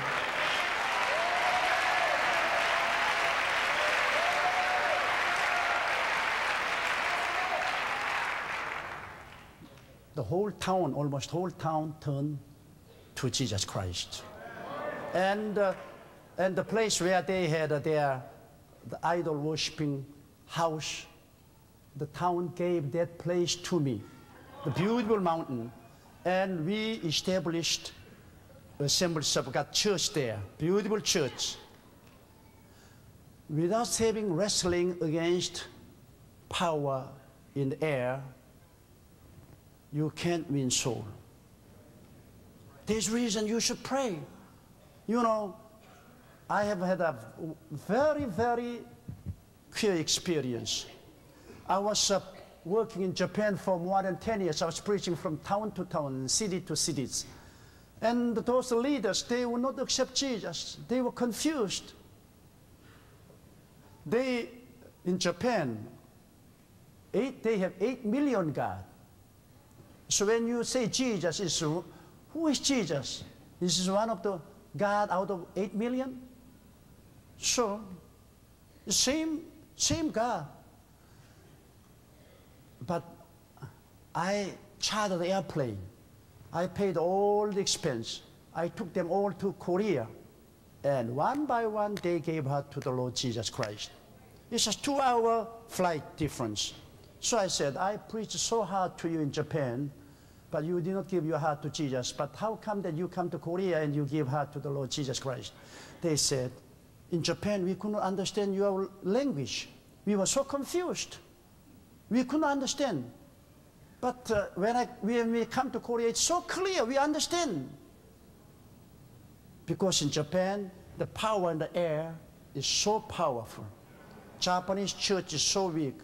out of 120 million Japanese population, there are less than 1 million Christian. So they are very weak, and the devil is in control. But in Korea, 12 million Christians are praying every day. Power and air is broken. We have spiritual clean air. We don't have a spiritual pollution there. One American chaplain moved from Germany to South Korea, and he built the largest army chapel in downtown city. He would come on Friday night and preach to our Christian often. And he said, Brother Joe, I can understand. I am same chaplain who preached in Germany, transferred to Korea. I preached the same message in Germany, so hard, but nothing happened. Very few people come to Jesus. But I come to Korea and I preach same message, and hundreds of soldiers and thousands of them come to the chapel. They get saved. He says, how come? I said, it's very easy to explain. German people, they don't pray. So power in the air give spirit confusion to the people and to the mind of the American soldier so strong that they can't accept Jesus. But when you come to Korea, you American, you are not praying very much, but you get the benefit of the Korean prayer. You are under the Korean heaven. And the power in heaven is broken.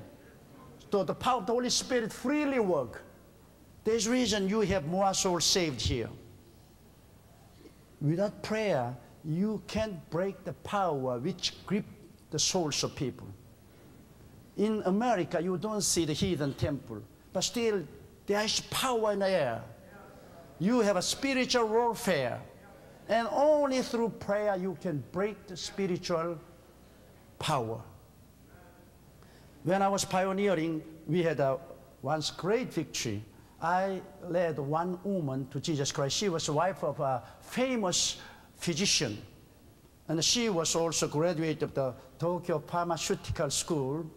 Very intelligent, but she was paralyzed on her side. And she was pulling her body like this.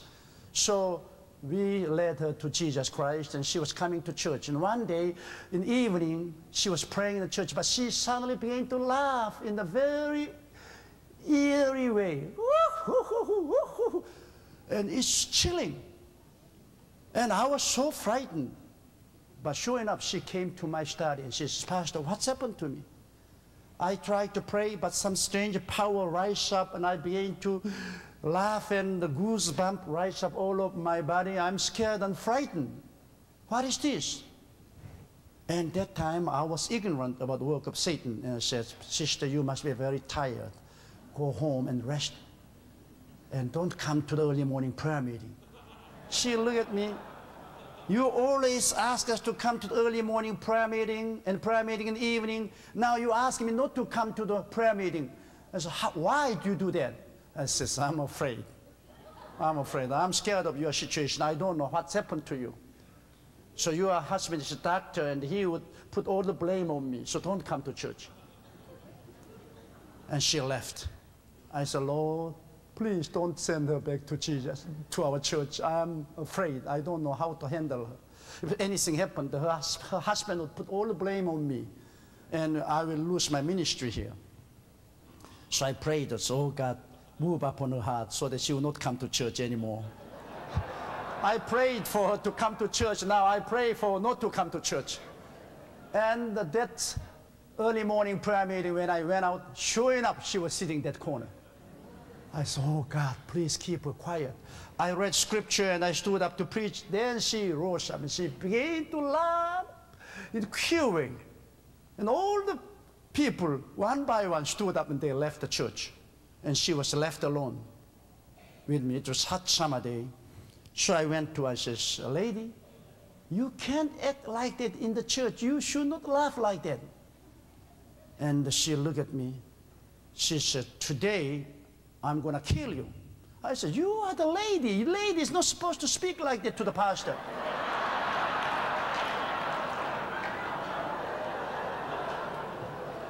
And she took her fist and knocked on my chest, and I fell back there. I said, lady, you are beating the pastor.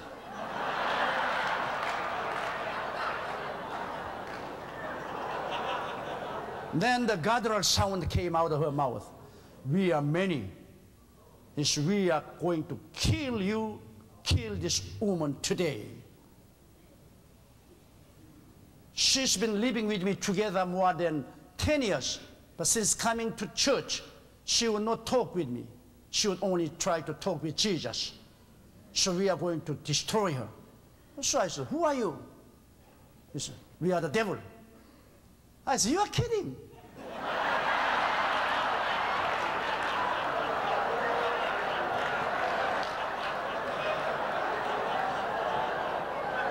Then suddenly she said, we are many. We are going to overcome you. And she began to follow me like that, to hit me. And I was going around, and she was following me around. And I was so frightened. I said, Jesus, cover me with the blood of Jesus. Jesus, cover me with blood. Then suddenly the scripture dawned upon me. Ye shall cast out devil in my name. So I stopped, I turned around. I said, you devil, in the name of Jesus Christ, you come out. And the devil laughed, and the devil said, you are green bean.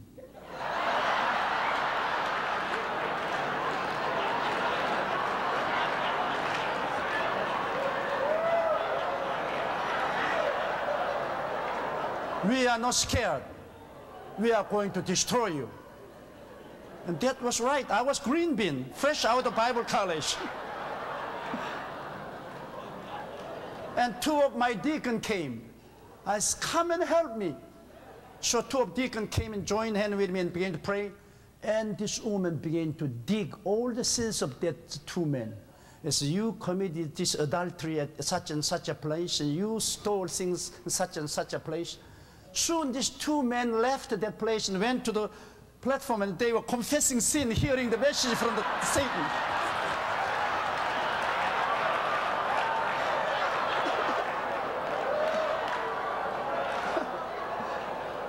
Then after a little while, these two guys tried to join with me, and the devil laughed and said, you confessed because you heard my message, so you are my disciple. Today, we are going to kill you together. And both of them says, Pastor, we are busy. We are sorry. Goodbye. And they left.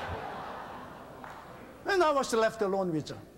So, we were fighting. I said, in the name of Jesus Christ, come out. They said, no, we are not coming out. They said, you don't know about faith. You are only quoting the scripture. We are not afraid. And I quoted all the scripture, but still the devil was standing against me. Hot summer day, and we didn't eat anything, nor drink anything whole day long. We've been fighting for 8 hours. And evening was falling, and I was frightened because her husband surely would come to seek his wife, and finding out that kind of situation, he would put all the blame on me. So I become desperate, but we were so exhausted now. So I say to devil, devil, in the name of Jesus Christ, come out. And devil is so tired too. No, we are not coming out.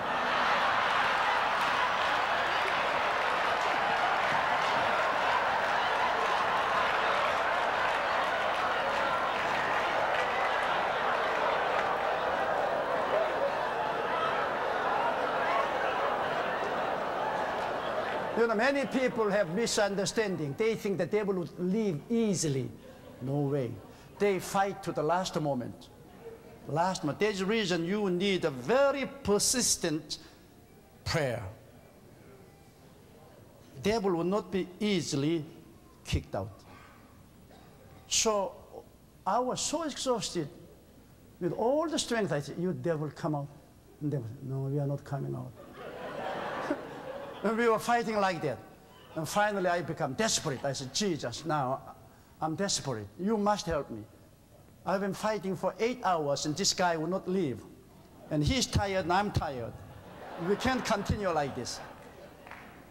Then suddenly the power of God came upon me. I become so refreshed. I become so strengthened. I could stand on my toe like a ballerina.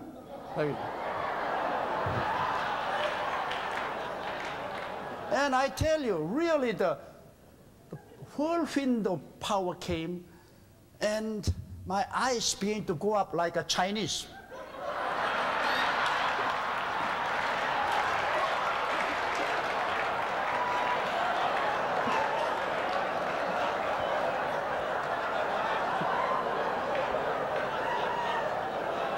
we Korean, Mongolian, we are not Chinese. So when I went over her, I said, in the name of Jesus Christ, you devil, come out! And devil opened the mouth. And she began to vomit and twist, and devil began to come out. And after a little while, she slumped down, she stopped breathing. She seemed to be dead. I said, God, this is worse than demon possession.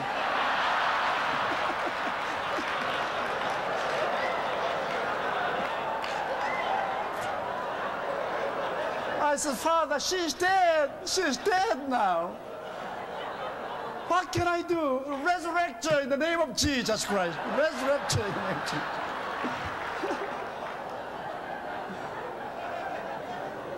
Then after a little while, she opened her eyes and she breathed deeply and she said, Pastor, I'm sorry. All while you were fighting each other, I was listening. I was so bound by devil, I could not do anything, but I was listening. And devil were talking the tactics among themselves. First they said, this is a young guy, he does not know anything about our power. He only quotes the scripture, but he really do not believe in scripture. He is scared. So when we persist, he will be beaten. But you continued and continued. Then the devil said, oh, this guy is persistent, so we should be persistent also. Then when you pray to Jesus and when the power of the Holy Spirit came upon you, the demon among themselves said, oh, Jesus helps him. The power of the Holy Spirit upon him, we can't stand any longer. Then the devil said, let's make order. You go first, I'll follow you second, and I will follow you third. They were making the order. Then when you commanded, one by one, breaking my whole body, went out of my body. This is so painful, but one by one they left. I'm free. So I said, I'm so happy. You go back home quickly before your husband arrive home. Go quickly.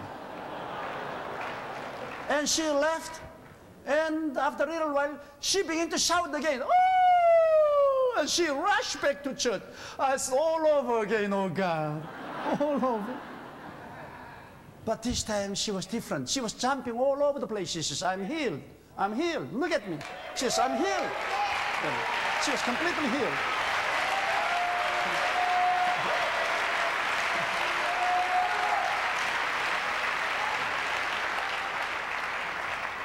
So her husband came next Sunday escorting her to church. He said, this must be a miracle because since getting married her, I've tried the best doctors and best medicine in the world to cure her. But I could not cure her. She had a very strange sickness in brain and whatever.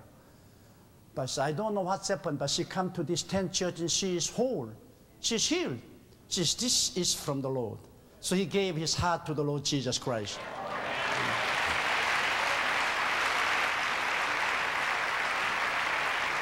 And when we came out to the second church, Dr. John Hurston and me, every Tuesday we sat down and we were praying for deliverance. Do you remember, John? Yeah, whole day we were in office and praying. And we have very, very clear experience. One of our worker in the church, he was cleaning the church. While my mother-in-law and I were visiting, I found out that he was on the street feeding. He was having a lunatic. This means he was feeding in the street. And he smashed his neck and bleeding. So we took him to church and cleansed him, and we gave him a job in the church. But he was causing a lot of trouble. During the service, he feeding, he shout, and disturbing the service. So I determined to deal with this devil. So after early morning prayer meeting, I called him to office and I began to pray for him. He was sitting before me, I prayed. I prayed for 3 hours and no response, nothing. So a thought came to my mind, oh, this feeding must come by his brain damage instead of devil. So I'll pray the last one more prayer, then I would stop praying, because if this is from brain damage, then I should not cast out devil. I should rather ask God to heal the brain damage. So I prayed the last prayer. Then suddenly the demon spoke up. He said, We don't like to leave this body. So, oh, you are the devil. You are not brain damaged. Demon persist. And so I said, now I find out that you are the devil, you must come out. And devil said, let's have a dealing. He said to me, do you love Jesus? Surely. And Jesus loves people, doesn't he? Yes, Jesus loves people. Christianity love, isn't it? Yes, it is. Why don't you love us? We are the demon spirit, that's right. But you are supposed to love us. I said, oh, you devil, you can't cheat me. Jesus said, love human beings, not devil. Jesus said, cast out devil. Then the devil said, you listen to us. We are spiritual beings. We see every day that Christians die and escorted by angel to heaven. The door of heaven is open and we see the golden street and how the angel escort Christians to the eternal kingdom. We are spiritual beings. We are watching them. And we feel miserable. It's we can't go there. We are going to an eternal hell. And so why aren't you be a little bit merciful so that we may stay in this body? We are peaceful and happy in this body. But when we leave this body, we are painful, painful. So anyway, you Christians, you are going to enjoy a wonderful, wonderful life in that kingdom of heaven. But we are not. So please let us stay here a little longer. I said, no way. You are not supposed to stay in the temple of the Holy Ghost. You must go. And I commanded very powerfully. Then the boy fell out of the chair. And he fell into deep slumber. And he woke up. He was completely delivered. So,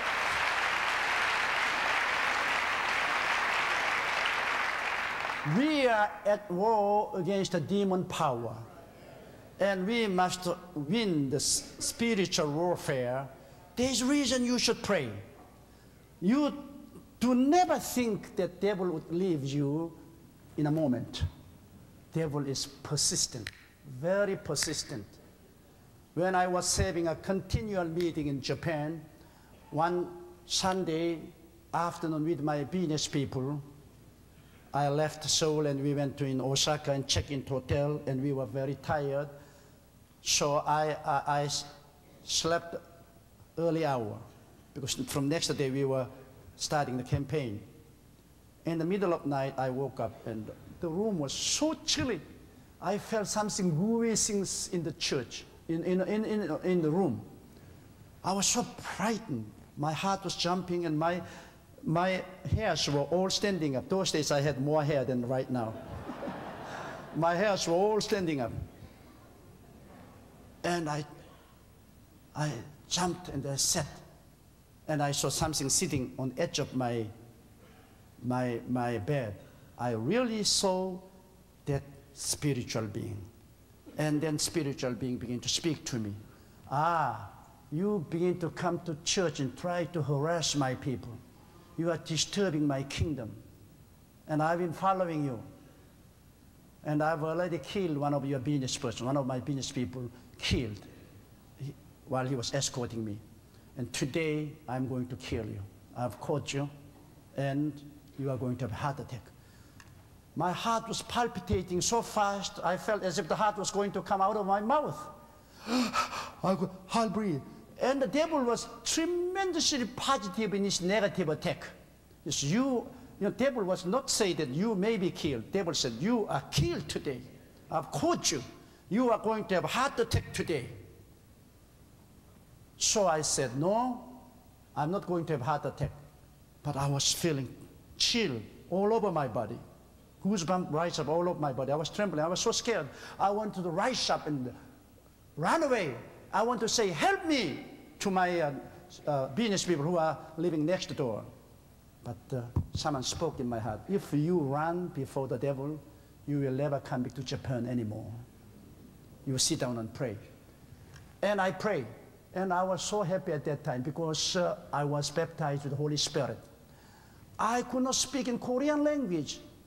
I was so paralyzed by the power of devil. But I spoke in other tongues. I spoke in other tongues, and the fire was burning in my heart, and chilly feeling pour out me. Outside I was frozen, inside I was burning. So I was fighting, and I was praying and praying and praying. I said, you devil, you go. And the devil said, no, we don't go. You can't rob my people in Japan. No, we can't go. But I was fighting and fighting and fighting. And then finally, the Holy Spirit said, quote scripture. Don't just pray in plain language. Quote the scripture.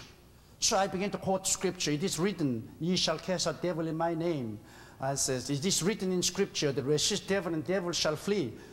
And the devil said, oh, you start to quote the scripture. Yes, this is sword of spirit. You can stand before me.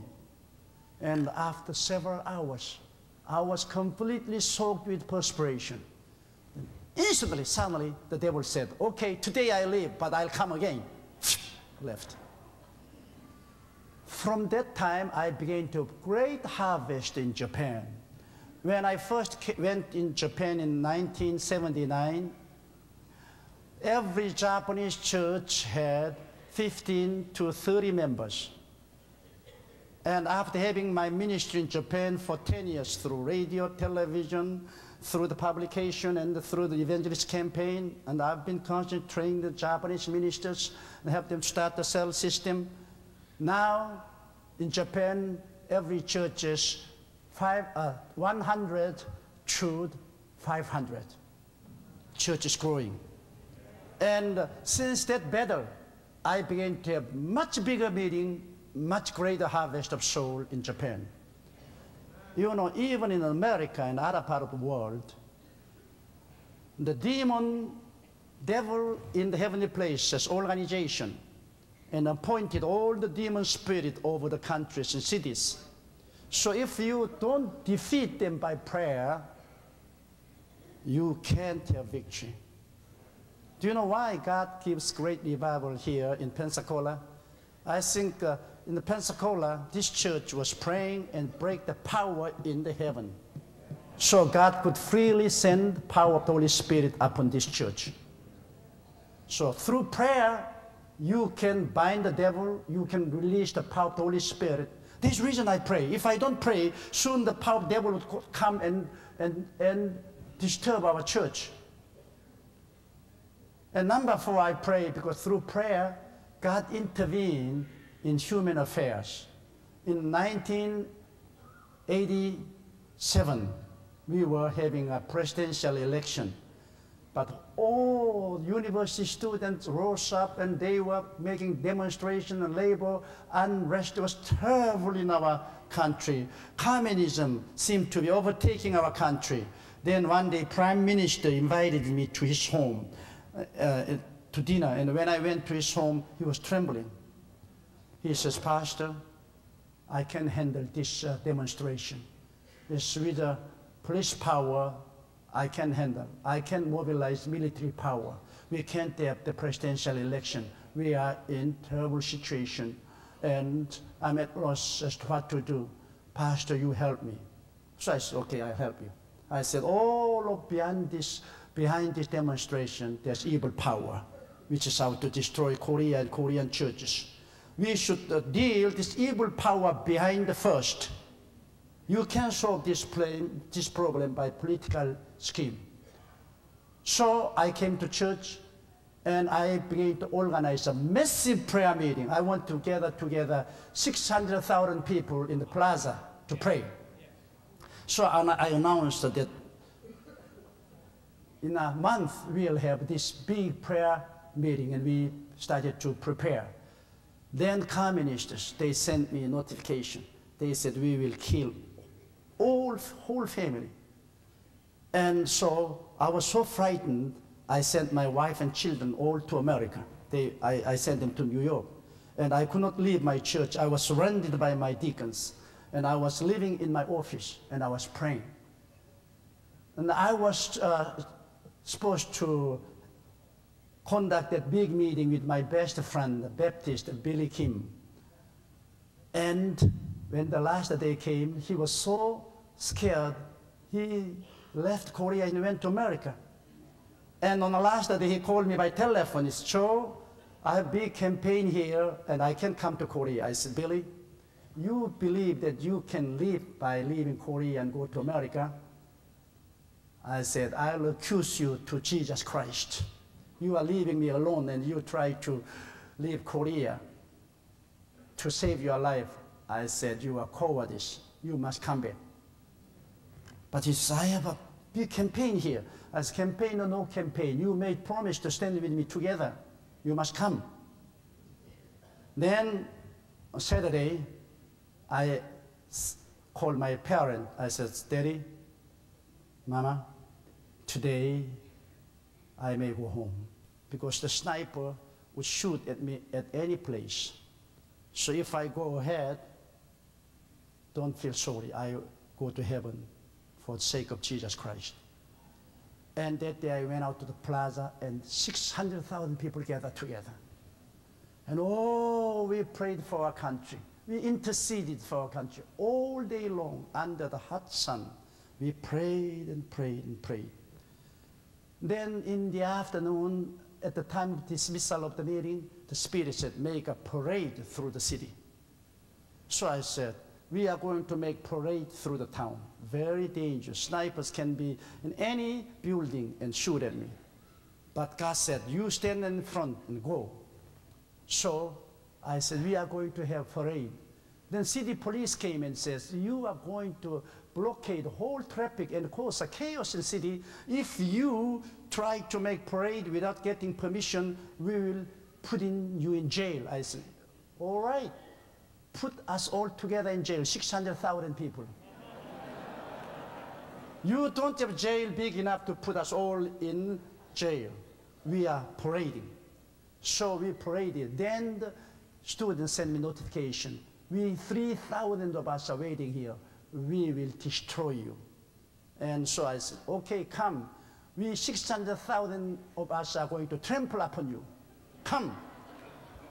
And no one came. They were scared by the vast crowd of Christians. We were carrying all the slogan and banners and all the television and live showed and the radio and newspaper, and we were parading through the town shouting Jesus Christ. And next day, all things has settled down and very calm. We had a wonderful election without having any trouble. Then 1988, we had Summer Olympic. And again, those things erupted. Then that time, I mobilized 700,000 people in the plaza, and we prayed again, interceded. Then we had wonderful Summer Olympic. Through prayer, you can change your whole nation. You can change your politics. You can change your whole nation.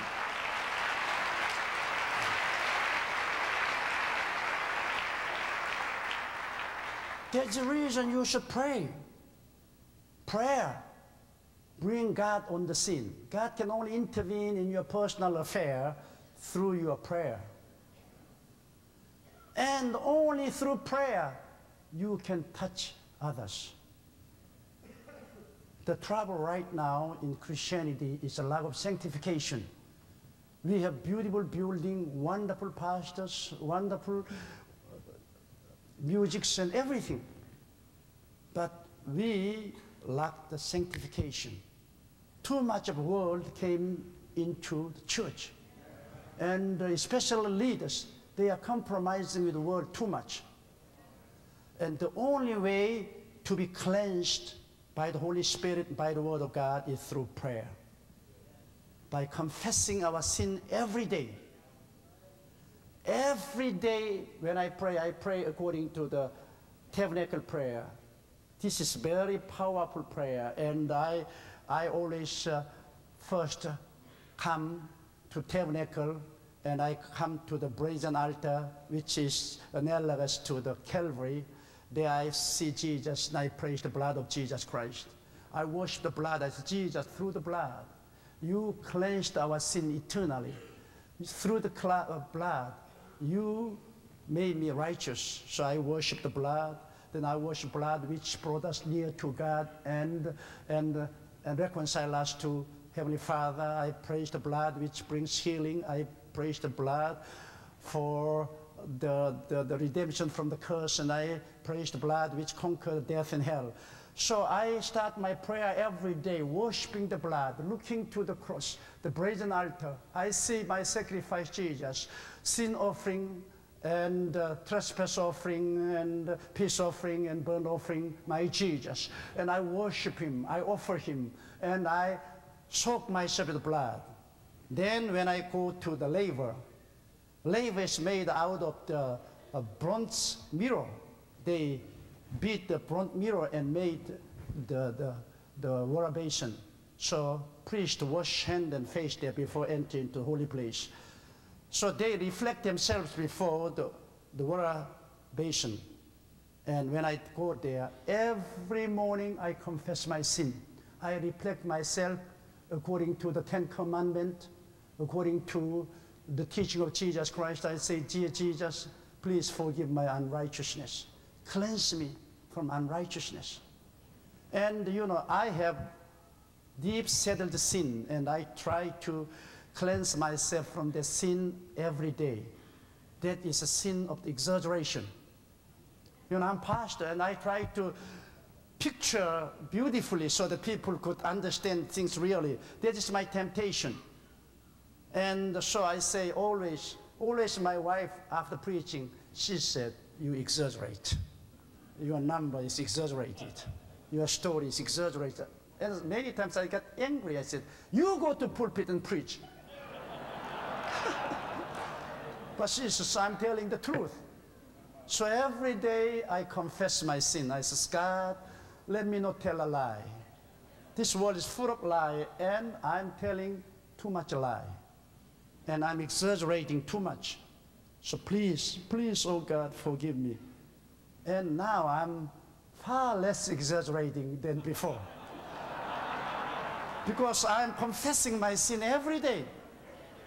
I stand before the laver and I confess my sin of the telling the lie and exaggeration. Then I say, oh God, help me to totally allegiance to you. You are my Lord, I'm your hired servant. Let me just obey you. Then I always pray, oh God, make me sanctified. I may build a big church. I may organize a wonderful church, but if I lose sanctification, all the foundation is broken and destroyed. Brothers and sisters, nowadays we have wonderful preachers, wonderful church, but they lose ministry instantly because of the lack of the foundation, the sanctification. When we lose sanctification, we lose everything. So every day we should pray. There are no perfect person at all. And I'm praying every day. I say, God, protect me, cleanse me, sanctify me. In my mind, I'm now 63 years old. When I was younger, I was far more tempted. But now I'm less tempted because I'm getting older. I'm thinking about that. But still, I get temptation constantly in my mind. Devil attack me, honestly. I'm always saying to my people, pray for me, I'm being tempted. And I say to my people, you young ladies, don't tempt me.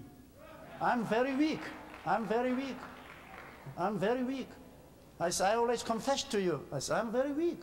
I'm not strong man. I need your help, don't tempt me. You know, many of them, they are writing me a love letter, and they are trying to tempt me. When you have 700,000 people, you have many queer people there too.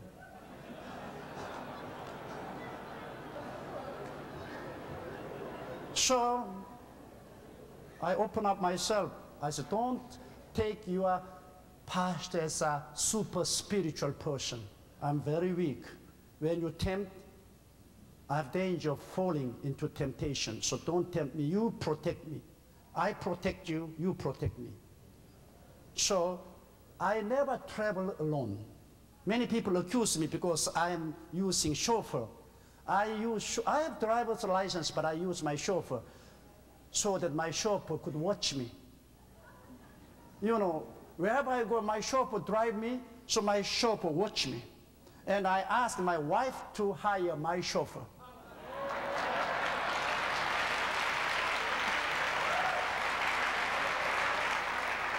He report everything to my wife where I went, you know, to protect myself. And when I travel in our country, outside the country, I go together with dozens of business people. We are checking together in hotel. We are leaving hotel together to protect me. Well, they become a hindrance to me, but still they become protection to me. Because since you are minister, I open my heart honestly. To the lay Christian, I don't speak like this. But we are the ministers. We have holy calling, and we must protect ourselves. And we are not Gibraltar. We are not strong. We are very weak vessel. So we should make all the arrangements to protect ourselves, so that temptation will not destroy our life and ministry.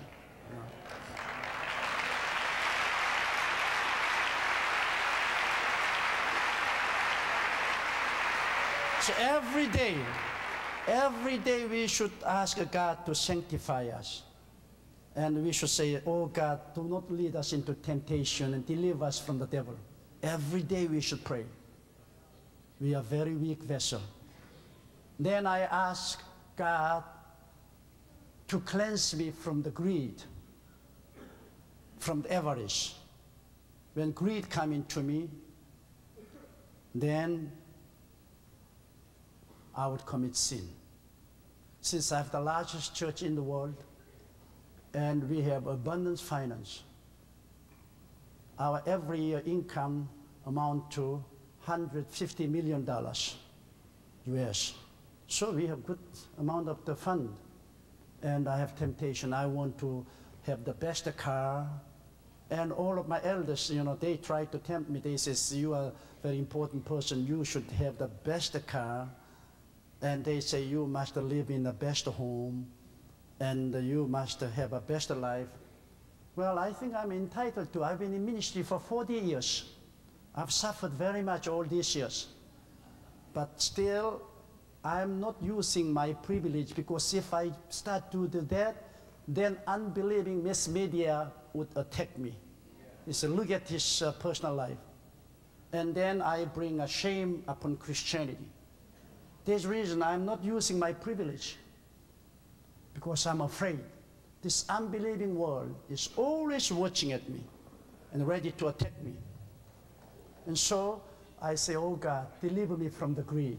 Please deliver me from greed. You know, I really enjoy good clothes, good shoes, good food, and good house. I'm born with that desire. But praise the Lord, my wife is not born with that desire. So she is always constrained me not to go into that direction. And so far I've been kept. So I'm praying every day, God, deliver me from the greed. Then also I pray that God deliver me from hatred. You know, when you have 1,000 elders and 50,000 deacons, many of them become a thorn in your flesh. And I don't like to hate them, but I hate them. You know, I hate many elders, and I hate many deacons. They cause such a trouble. So every day I should ask God to forgive me, as God help me not to hate. Oh God, heal the spirit of hate. Give me a love. Give me a forgiving spirit. This is my trouble. I'm not saint. I'm struggling with people. And so far, God has helped me. Forgiveness has a tremendous power. One sister came to me. She was twitching her face. She was facial the paralysis. And she tried all the medicine, Chinese acupuncture, but she was not healed. I prayed for her many times, but she still was twitching. And she was a beautiful woman, but she messed up because of this paralysis. And one day she was crying. She said, I want to commit suicide. She says, I can't see myself in the mirror. And I was powerless. I laid hand on her and prayed many times, and nothing happened. Then the Holy Spirit said, ask her if she hates anybody. So I said, sister, do you hate anybody? She said, yes. I said, whom do you hate? In-laws. She said, we have big family. In the Orient, sometimes we have big family. She said, I live with father-in-law, mother-in-law, brother-in-law, sister-in-law, and their family together. I work like a slave for my family, but they don't appreciate me. And they criticize me. So I hate my father-in-law and my mother-in-law, brother-in-law, sister-in-law. I hate them. But I said, if you hate them, God will not answer to your prayer. You should love them. She cried, Pastor, I can't love them. If you were in my shoes, you would hate them also. He says, they don't appreciate me. I hate them. So I said, then I can't help you. Then the Spirit checked me, the Spirit. I said, why don't you counsel her according to the Scripture? I said, I counsel with the Scripture. Where does Bible say that she should love her family before she got answer? My Bible says that forgive, not love. Forgive. Then your Heavenly Father shall forgive. So I said, sister, this is the teaching Scripture. Forgive before you pray. Then Heavenly Father will forgive you. Can you forgive? She said, I can forgive. Okay.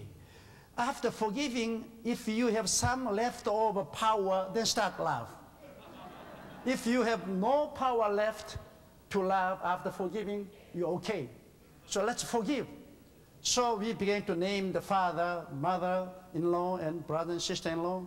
And she was naming, and she was confessing, and I was praying for her.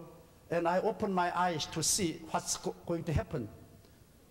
And right in front of my eyes, her paralysis was disappearing.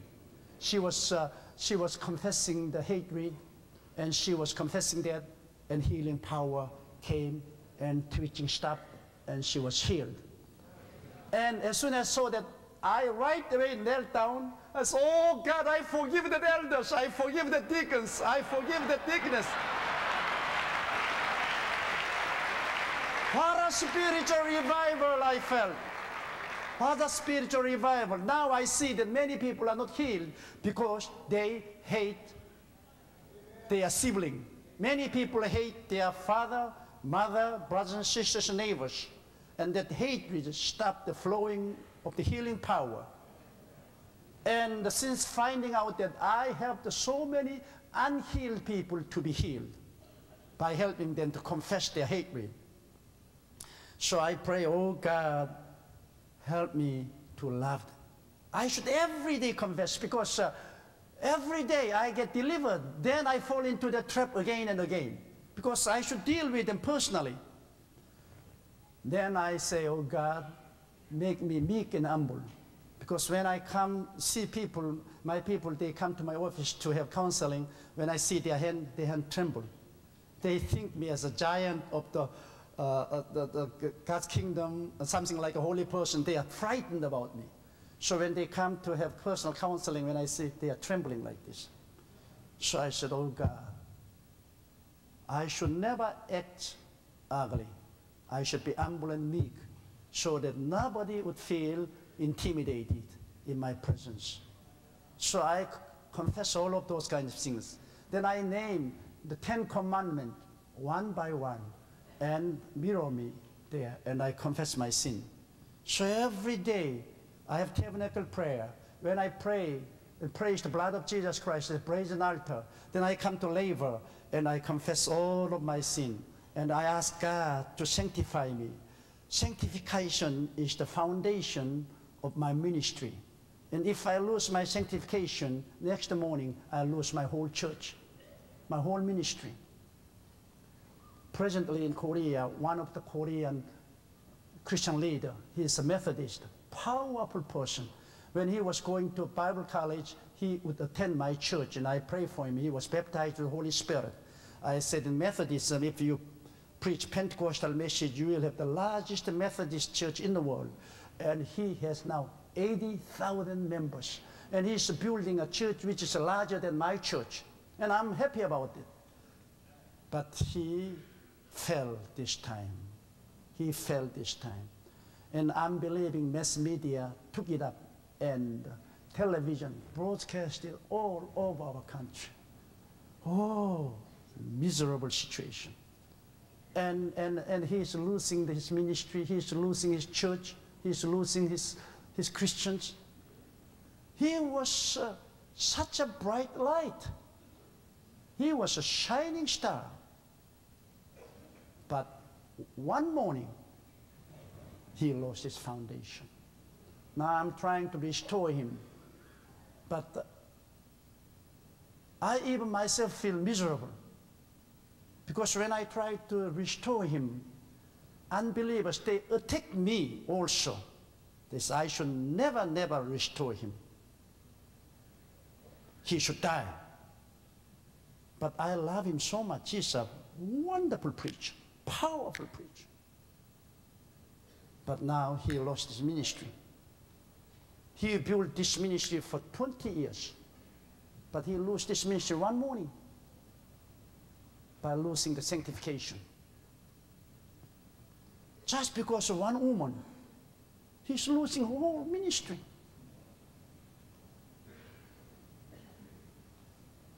So sanctification is very important. Brothers and sisters, we are the ministers. We are being attacked by Satan. We are fighting in front battle. And many people get shot at in the war. And so we are in the battle. We are going to be shot at. So sanctification is very necessary. Very necessary. I can't stress upon these things too much and too strong, because so many ministers under me, 3,000 ministers went out of my church. And so many of them fall in their ministry. When they have about 1,000 people, 3,000 people, usually they fall and they lose whole foundation. I've seen over and over again through my 40 years of ministry. So we should watch out. Then I jog into the holy place. And when I see on the left side, I see the golden candlestick. That is a symbol of the Holy Spirit. Then I go there and kneel down, and I really worship the Holy Spirit. I say, dear Holy Spirit, you are the spirit of wisdom. Impart me your wisdom. You are spirit of understanding. Give me the understanding. You are spirit of counseling. Give me good counseling. You are the spirit of power. Give me the power of the Holy Spirit. You are the spirit of the fear of the Lord. Put the fear of the Lord in my heart. You are spirit of the Holy God. Give me the holy sanctification to me. Dear Holy Spirit, I worship you. You know, it is one thing to be born again and indwelt by the Holy Spirit and full of Holy Spirit and speaking other tongues. But it is another thing to have a personal fellowship with the Holy Spirit. He's a person. He's a real person. So you must have a daily personal fellowship with the Holy Spirit. In 1964, God revealed that truth to me. Up until that time, I was satisfied with the baptism of the Holy Spirit, but God said, He is a holy person. You must have a very definite fellowship with the Holy Spirit. He says, this is the hour of the Holy Spirit. So you must have fellowship with the Holy Spirit. And from that time until now, whenever I go to pulpit to speak, I always say, dear Holy Spirit, let's go. Even today, I said, dear Holy Spirit, let's go. Then the Holy Spirit said, change your message. If I preached my own message, I would have finished a long time ago.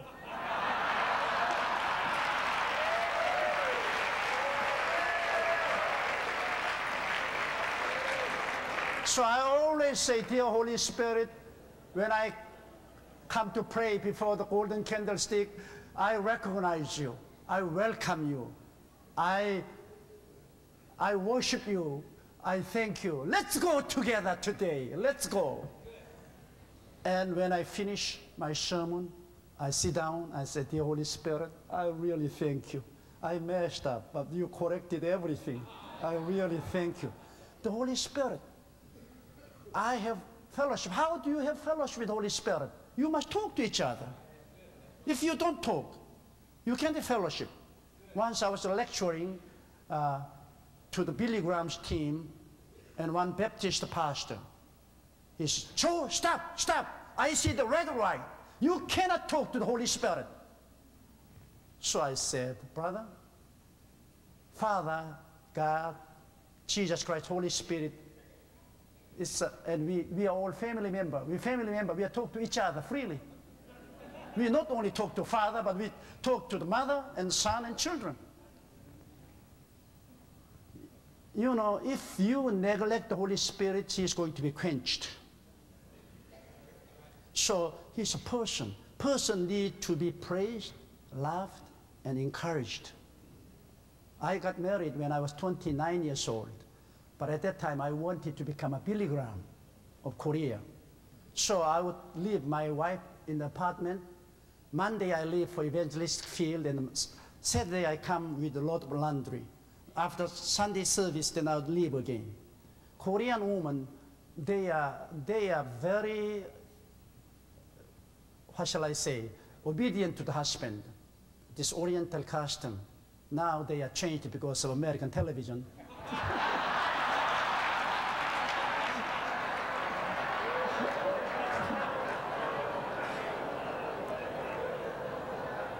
And she would cook a delicious meal and fill the wash tub with the warm water, and she was doing everything for me. Then after a little while, she was depressed. She was crying. And one day my mother-in-law came to me and said, son, I want to talk with you. She said, your wife is going to leave you. I said, how come? She said, you didn't bring a thing to your home. You brought a person to your home. And you are neglecting person, and her spirit is quenched, and she's going to leave you. I said, oh, mother, don't worry about it. I'll take care of it. So I went home. I called my wife and said, you are a grown-up woman. You are married to me. You married a preacher. When you have trouble, you are not supposed to go to your mother-in-law, your mother, like a baby. You must talk with me. You are full of devil. I can solve this problem. So I laid a hand on her. I said, in the name of Jesus Christ, you whining devil, come out. You whining devil, go out. And I said, problem solved.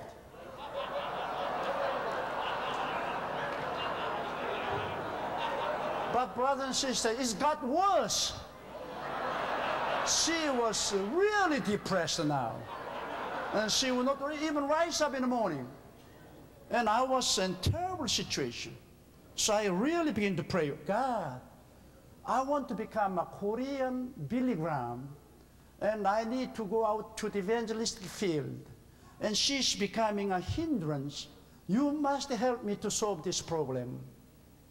Then God spoke to my heart. I don't need any other Billy Graham anymore. You are Cho, you are not Billy Graham. Be a Cho. Don't imitate Billy Graham. I didn't call you as evangelist. I called you as a pastor. Very definite. Then God said, don't neglect your wife. Listen to her. You may build a good church, tremendous church. You may become a tremendous evangelist, but if you get divorced, you lose everything next morning. You lose everything. So God said, do this way. In my heart, the Spirit of the Lord revealing His God first, you second, and your wife third, and your children fourth, your church fifth. I said, no way. This is spirit from America, not from Korea. I said, I can't accept that. I said, God first, church second, and me third, children fourth, my wife fifth. And God said, no, don't do that. Don't do that. He said, God first, then if you don't take good care of God's servant, you can't serve unto the Lord. Take good care of yourself. Then your wife, then your children, then your church. I really had struggle in my mind. I could not accept that. But finally, I settled down. So I went to my wife. I said, every Monday, I give my time to you. You do anything you like with me. So every Monday, she would pack up sandwich, and she wanted me to go to the park and walk miles and miles, hand in hand together. It was no easy thing at all. Because my mind was in evangelistic field, and she is talking and talking and talking. And then always she want to confirm about, do you hear what I say? What did I say? What? What did you say?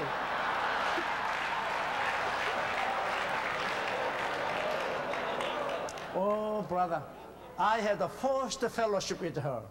Then she would go to the window shopping, and my backbone was broken. I said, I'll give you money, pick up anything. She said, I enjoy window shopping.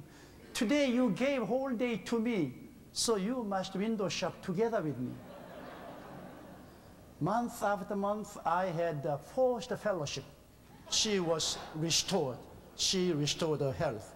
I found one thing, that she was person, not a thing. Person need to be cared, loved, adored, and fellowshipped.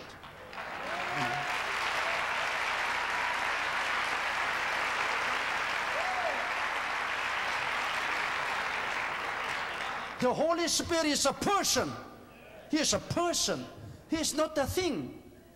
He has been with you since you were saved. You must adore him. You must thank him, recognize him. Nowadays, you know, I'm 63 and my wife is 57, and she's pleasantly plump.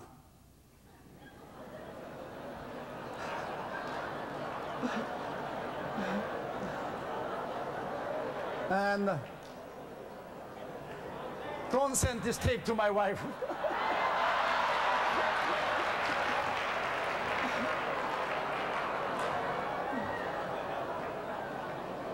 But every day I say, honey, you look so wonderful.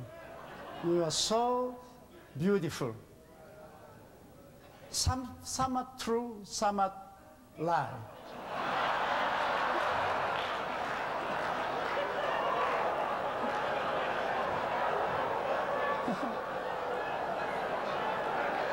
But I tell you, brothers and sisters, she is a person.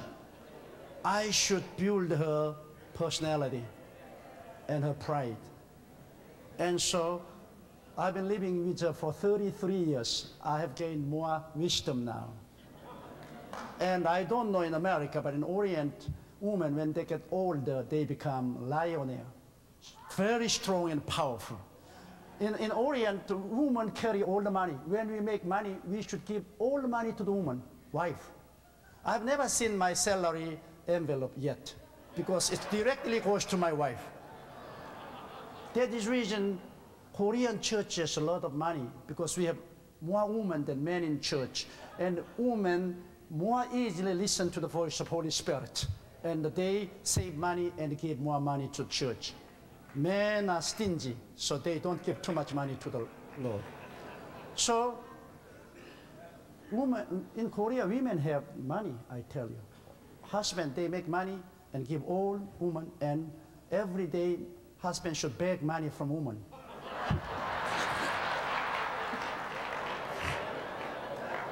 I should always beg my wife, honey, today I need $20. She says, where are you going to spend $20? You see, I should eat lunch, I should meet my friend, and I should go to swimming pool, and so you must give me $20. She says, just spend $15. Oh, no, please give me. This is Korea. And when I came to Europe and America and told this story, they said, oh, that's heretic. We are not doing that. When we make money, that's our money. But in Korea, I wish those days would come sooner.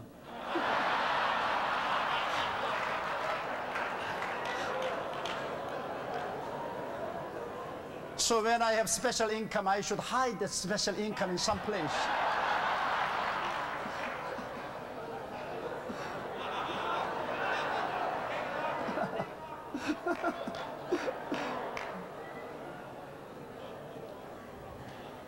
So always I should encourage and recognize and praise my wife. She's a person. And men also need praise from the wives. You wives of the ministers, you please give abundant praise to your husband, his preaching. You know, when I preach in my church, after the service, I feel so empty. I feel as if I were run up red. I become so tired, so empty. I need praise. So when I come back home, I follow after my wife from living room to the kitchen, expecting some praise about my sermon.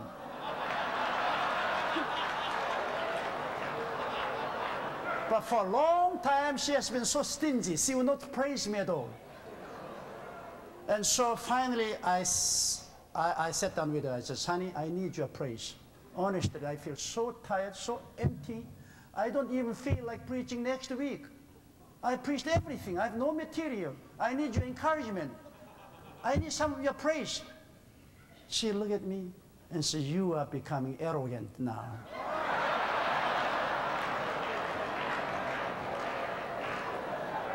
She said, so many people are praising you, and why should I praise you? I said, honey, praises from other people are like a chewing gum. I should chew and spit. If I drink, that stick into my stomach and cause trouble. When you praise me, I eat. They become nutrition to my spirit. When other people praise, that is a chewing gum. You should never eat it. Spit it out. You must praise for me. In otherwise, I can't stand this stress. I feel so empty. So she laughed. From that time on, she really praised me. Oh, you preached a wonderful message. Wonderful message. And I know that I forced her to praise me, but still I enjoy her praise.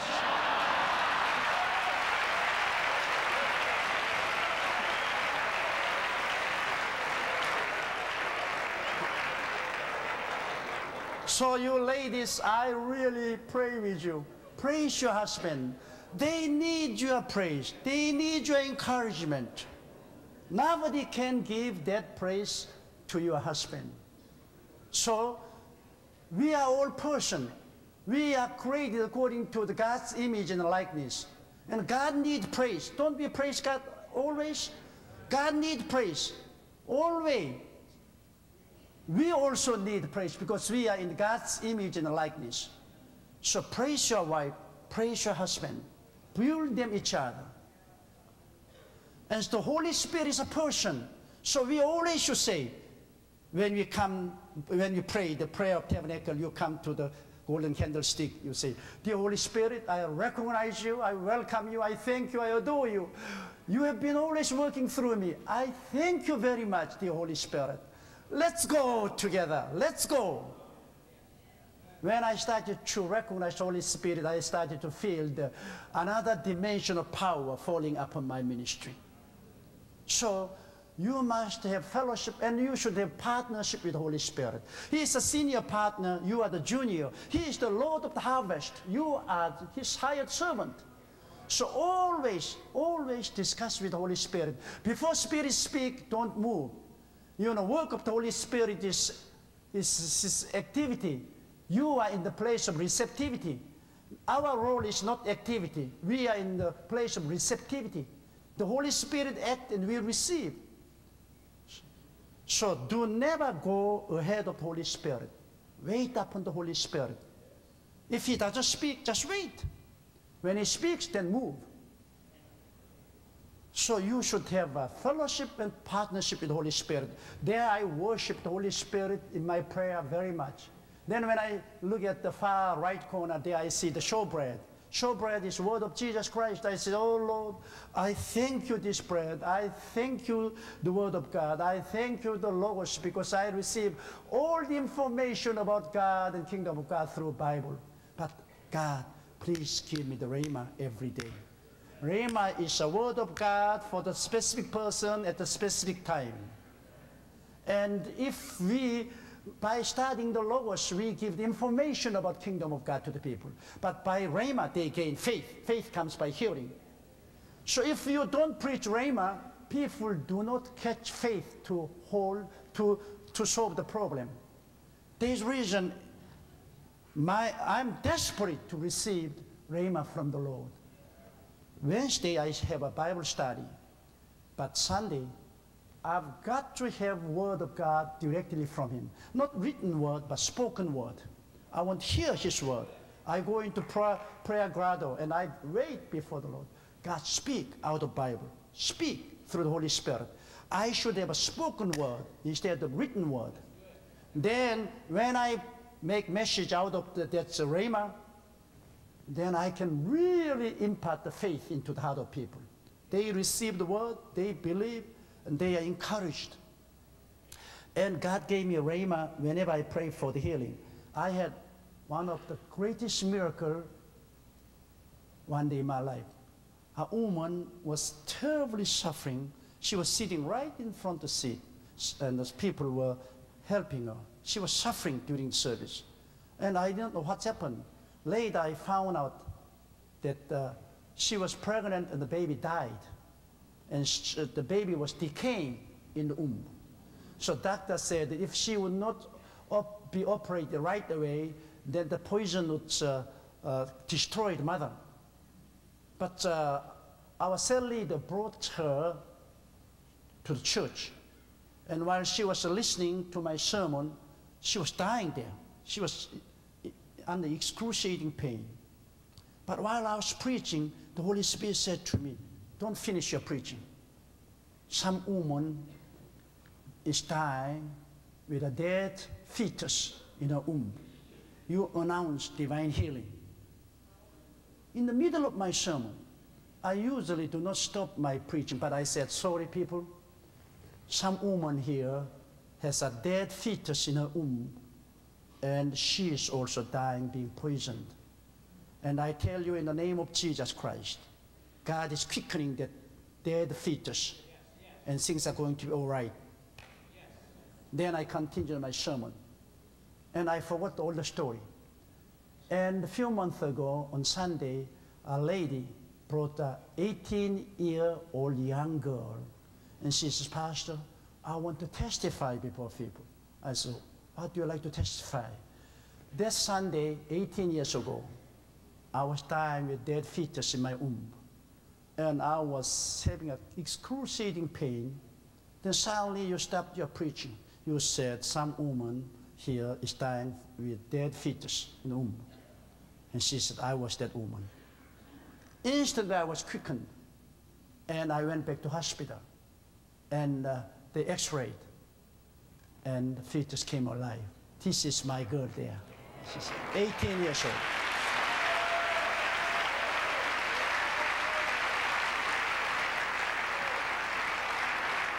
You know, if I had not listened to the voice of Holy Spirit, her child and she would have died. So we must have the ear to hear the voice of Holy Spirit. Since I operate a newspaper, I receive news from all over the world. And I once received a very interesting news. Some of the African brethren, they got together and they had a prayer meeting. And then they said, well, Jesus Christ and Peter walked on the water. We have same Jesus. Why don't we walk on the water? So they studied Bible. They were emboldened by the scripture. So they took the boat and they rowed into the deep middle part of the lake. 10 of them jumped out of the boat and all were drowned. That came as a news to a newspaper company. And the reporters came to me.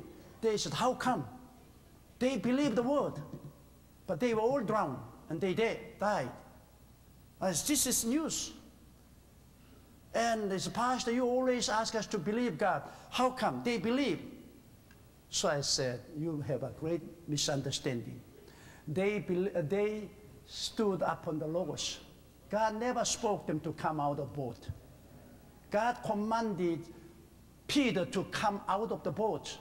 He had the rhema, direct word from the Lord. But they had Logos. They only studied the Bible. So they did not receive faith. So they were drowned. That's the difference.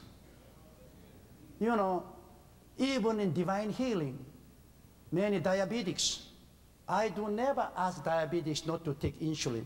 I say, pray till you hear from the Lord. When the Lord speaks to your heart to stop receiving the insulin, then start believing. But don't stand on the written word. The written word is given to everybody under heaven. This is potential blessing of God, not practical blessing of God. But when you pray very much, then the Spirit will turn this logos into the rhema to you. Then that scripture belongs to you. You may risk your life on it.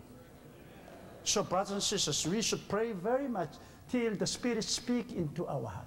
So I pray always when I come to showbread, thank you for logos. But please give my daily rhema. Please give me your word directly to me so that I may launch out by faith. Then I come to the middle part of the altar. There's incense altar. There the priest burn incense every day to the Lord. There I give all the praise to the Heavenly Father. I praise the Heavenly Father. He's a God in heaven and on earth, and He is almighty, omniscient, and omnipresent. And I praise His name. Then I go through the curtain. I go to the Holy of Holies.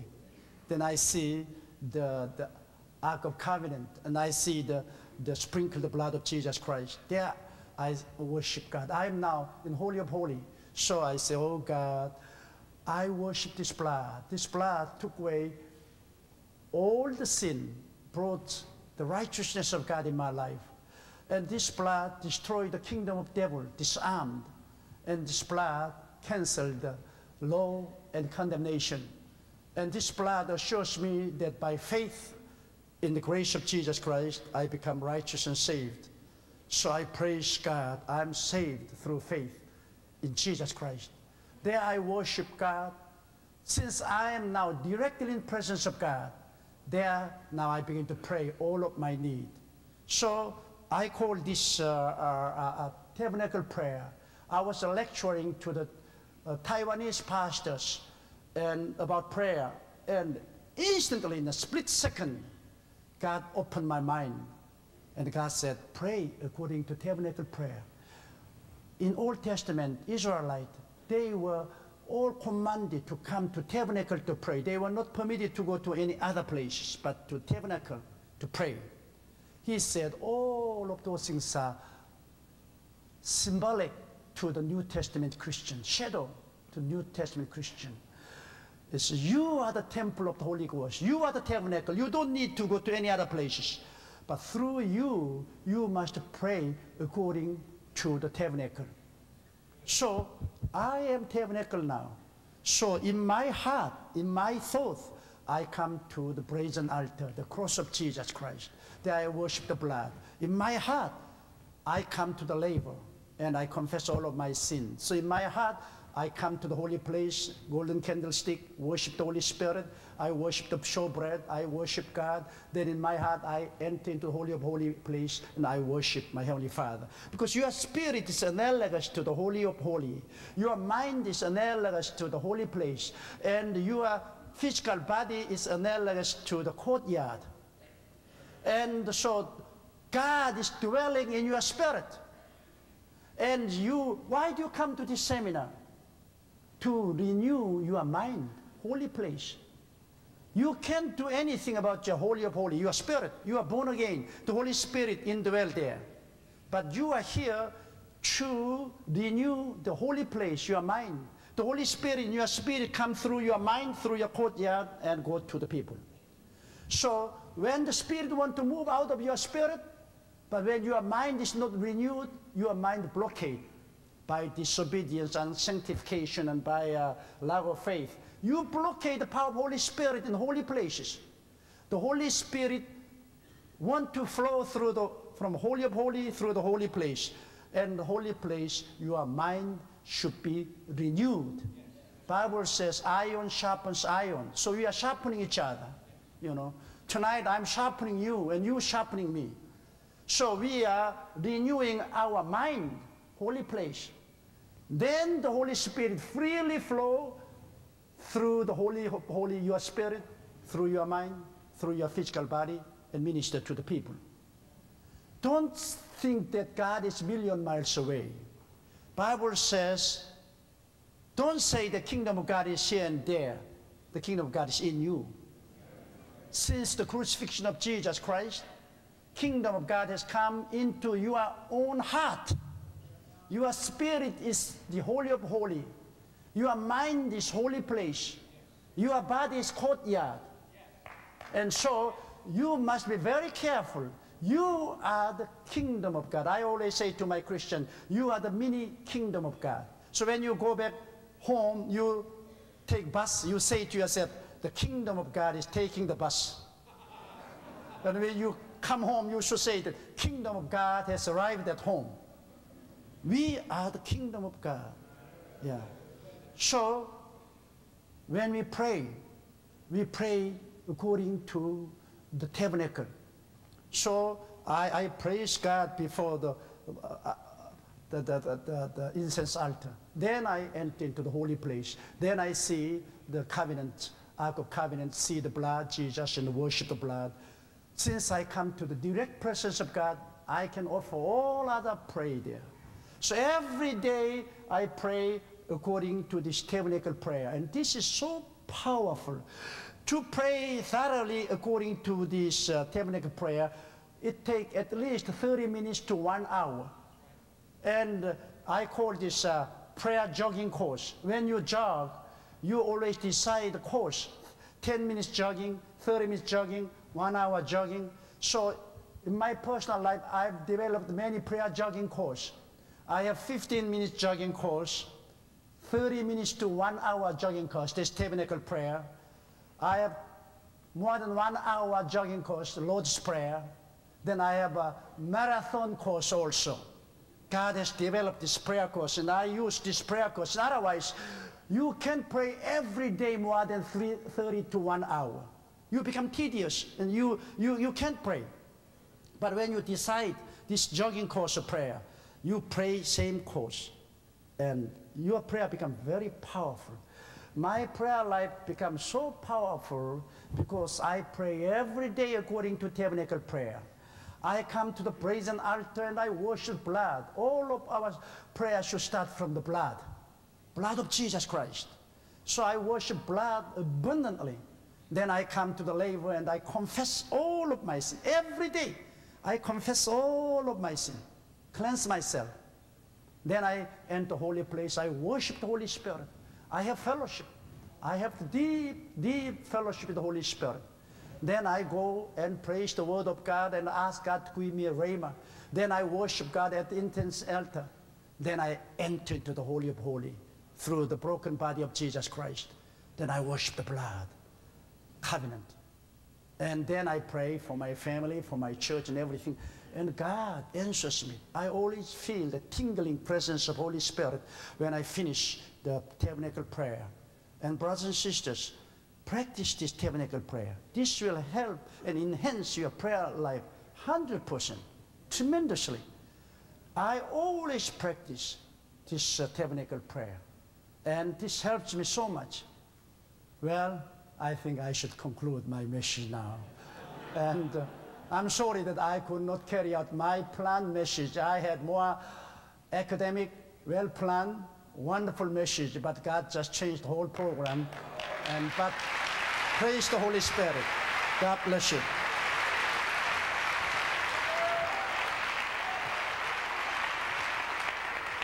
God bless you. Thank you. Wonderful. Wonderful.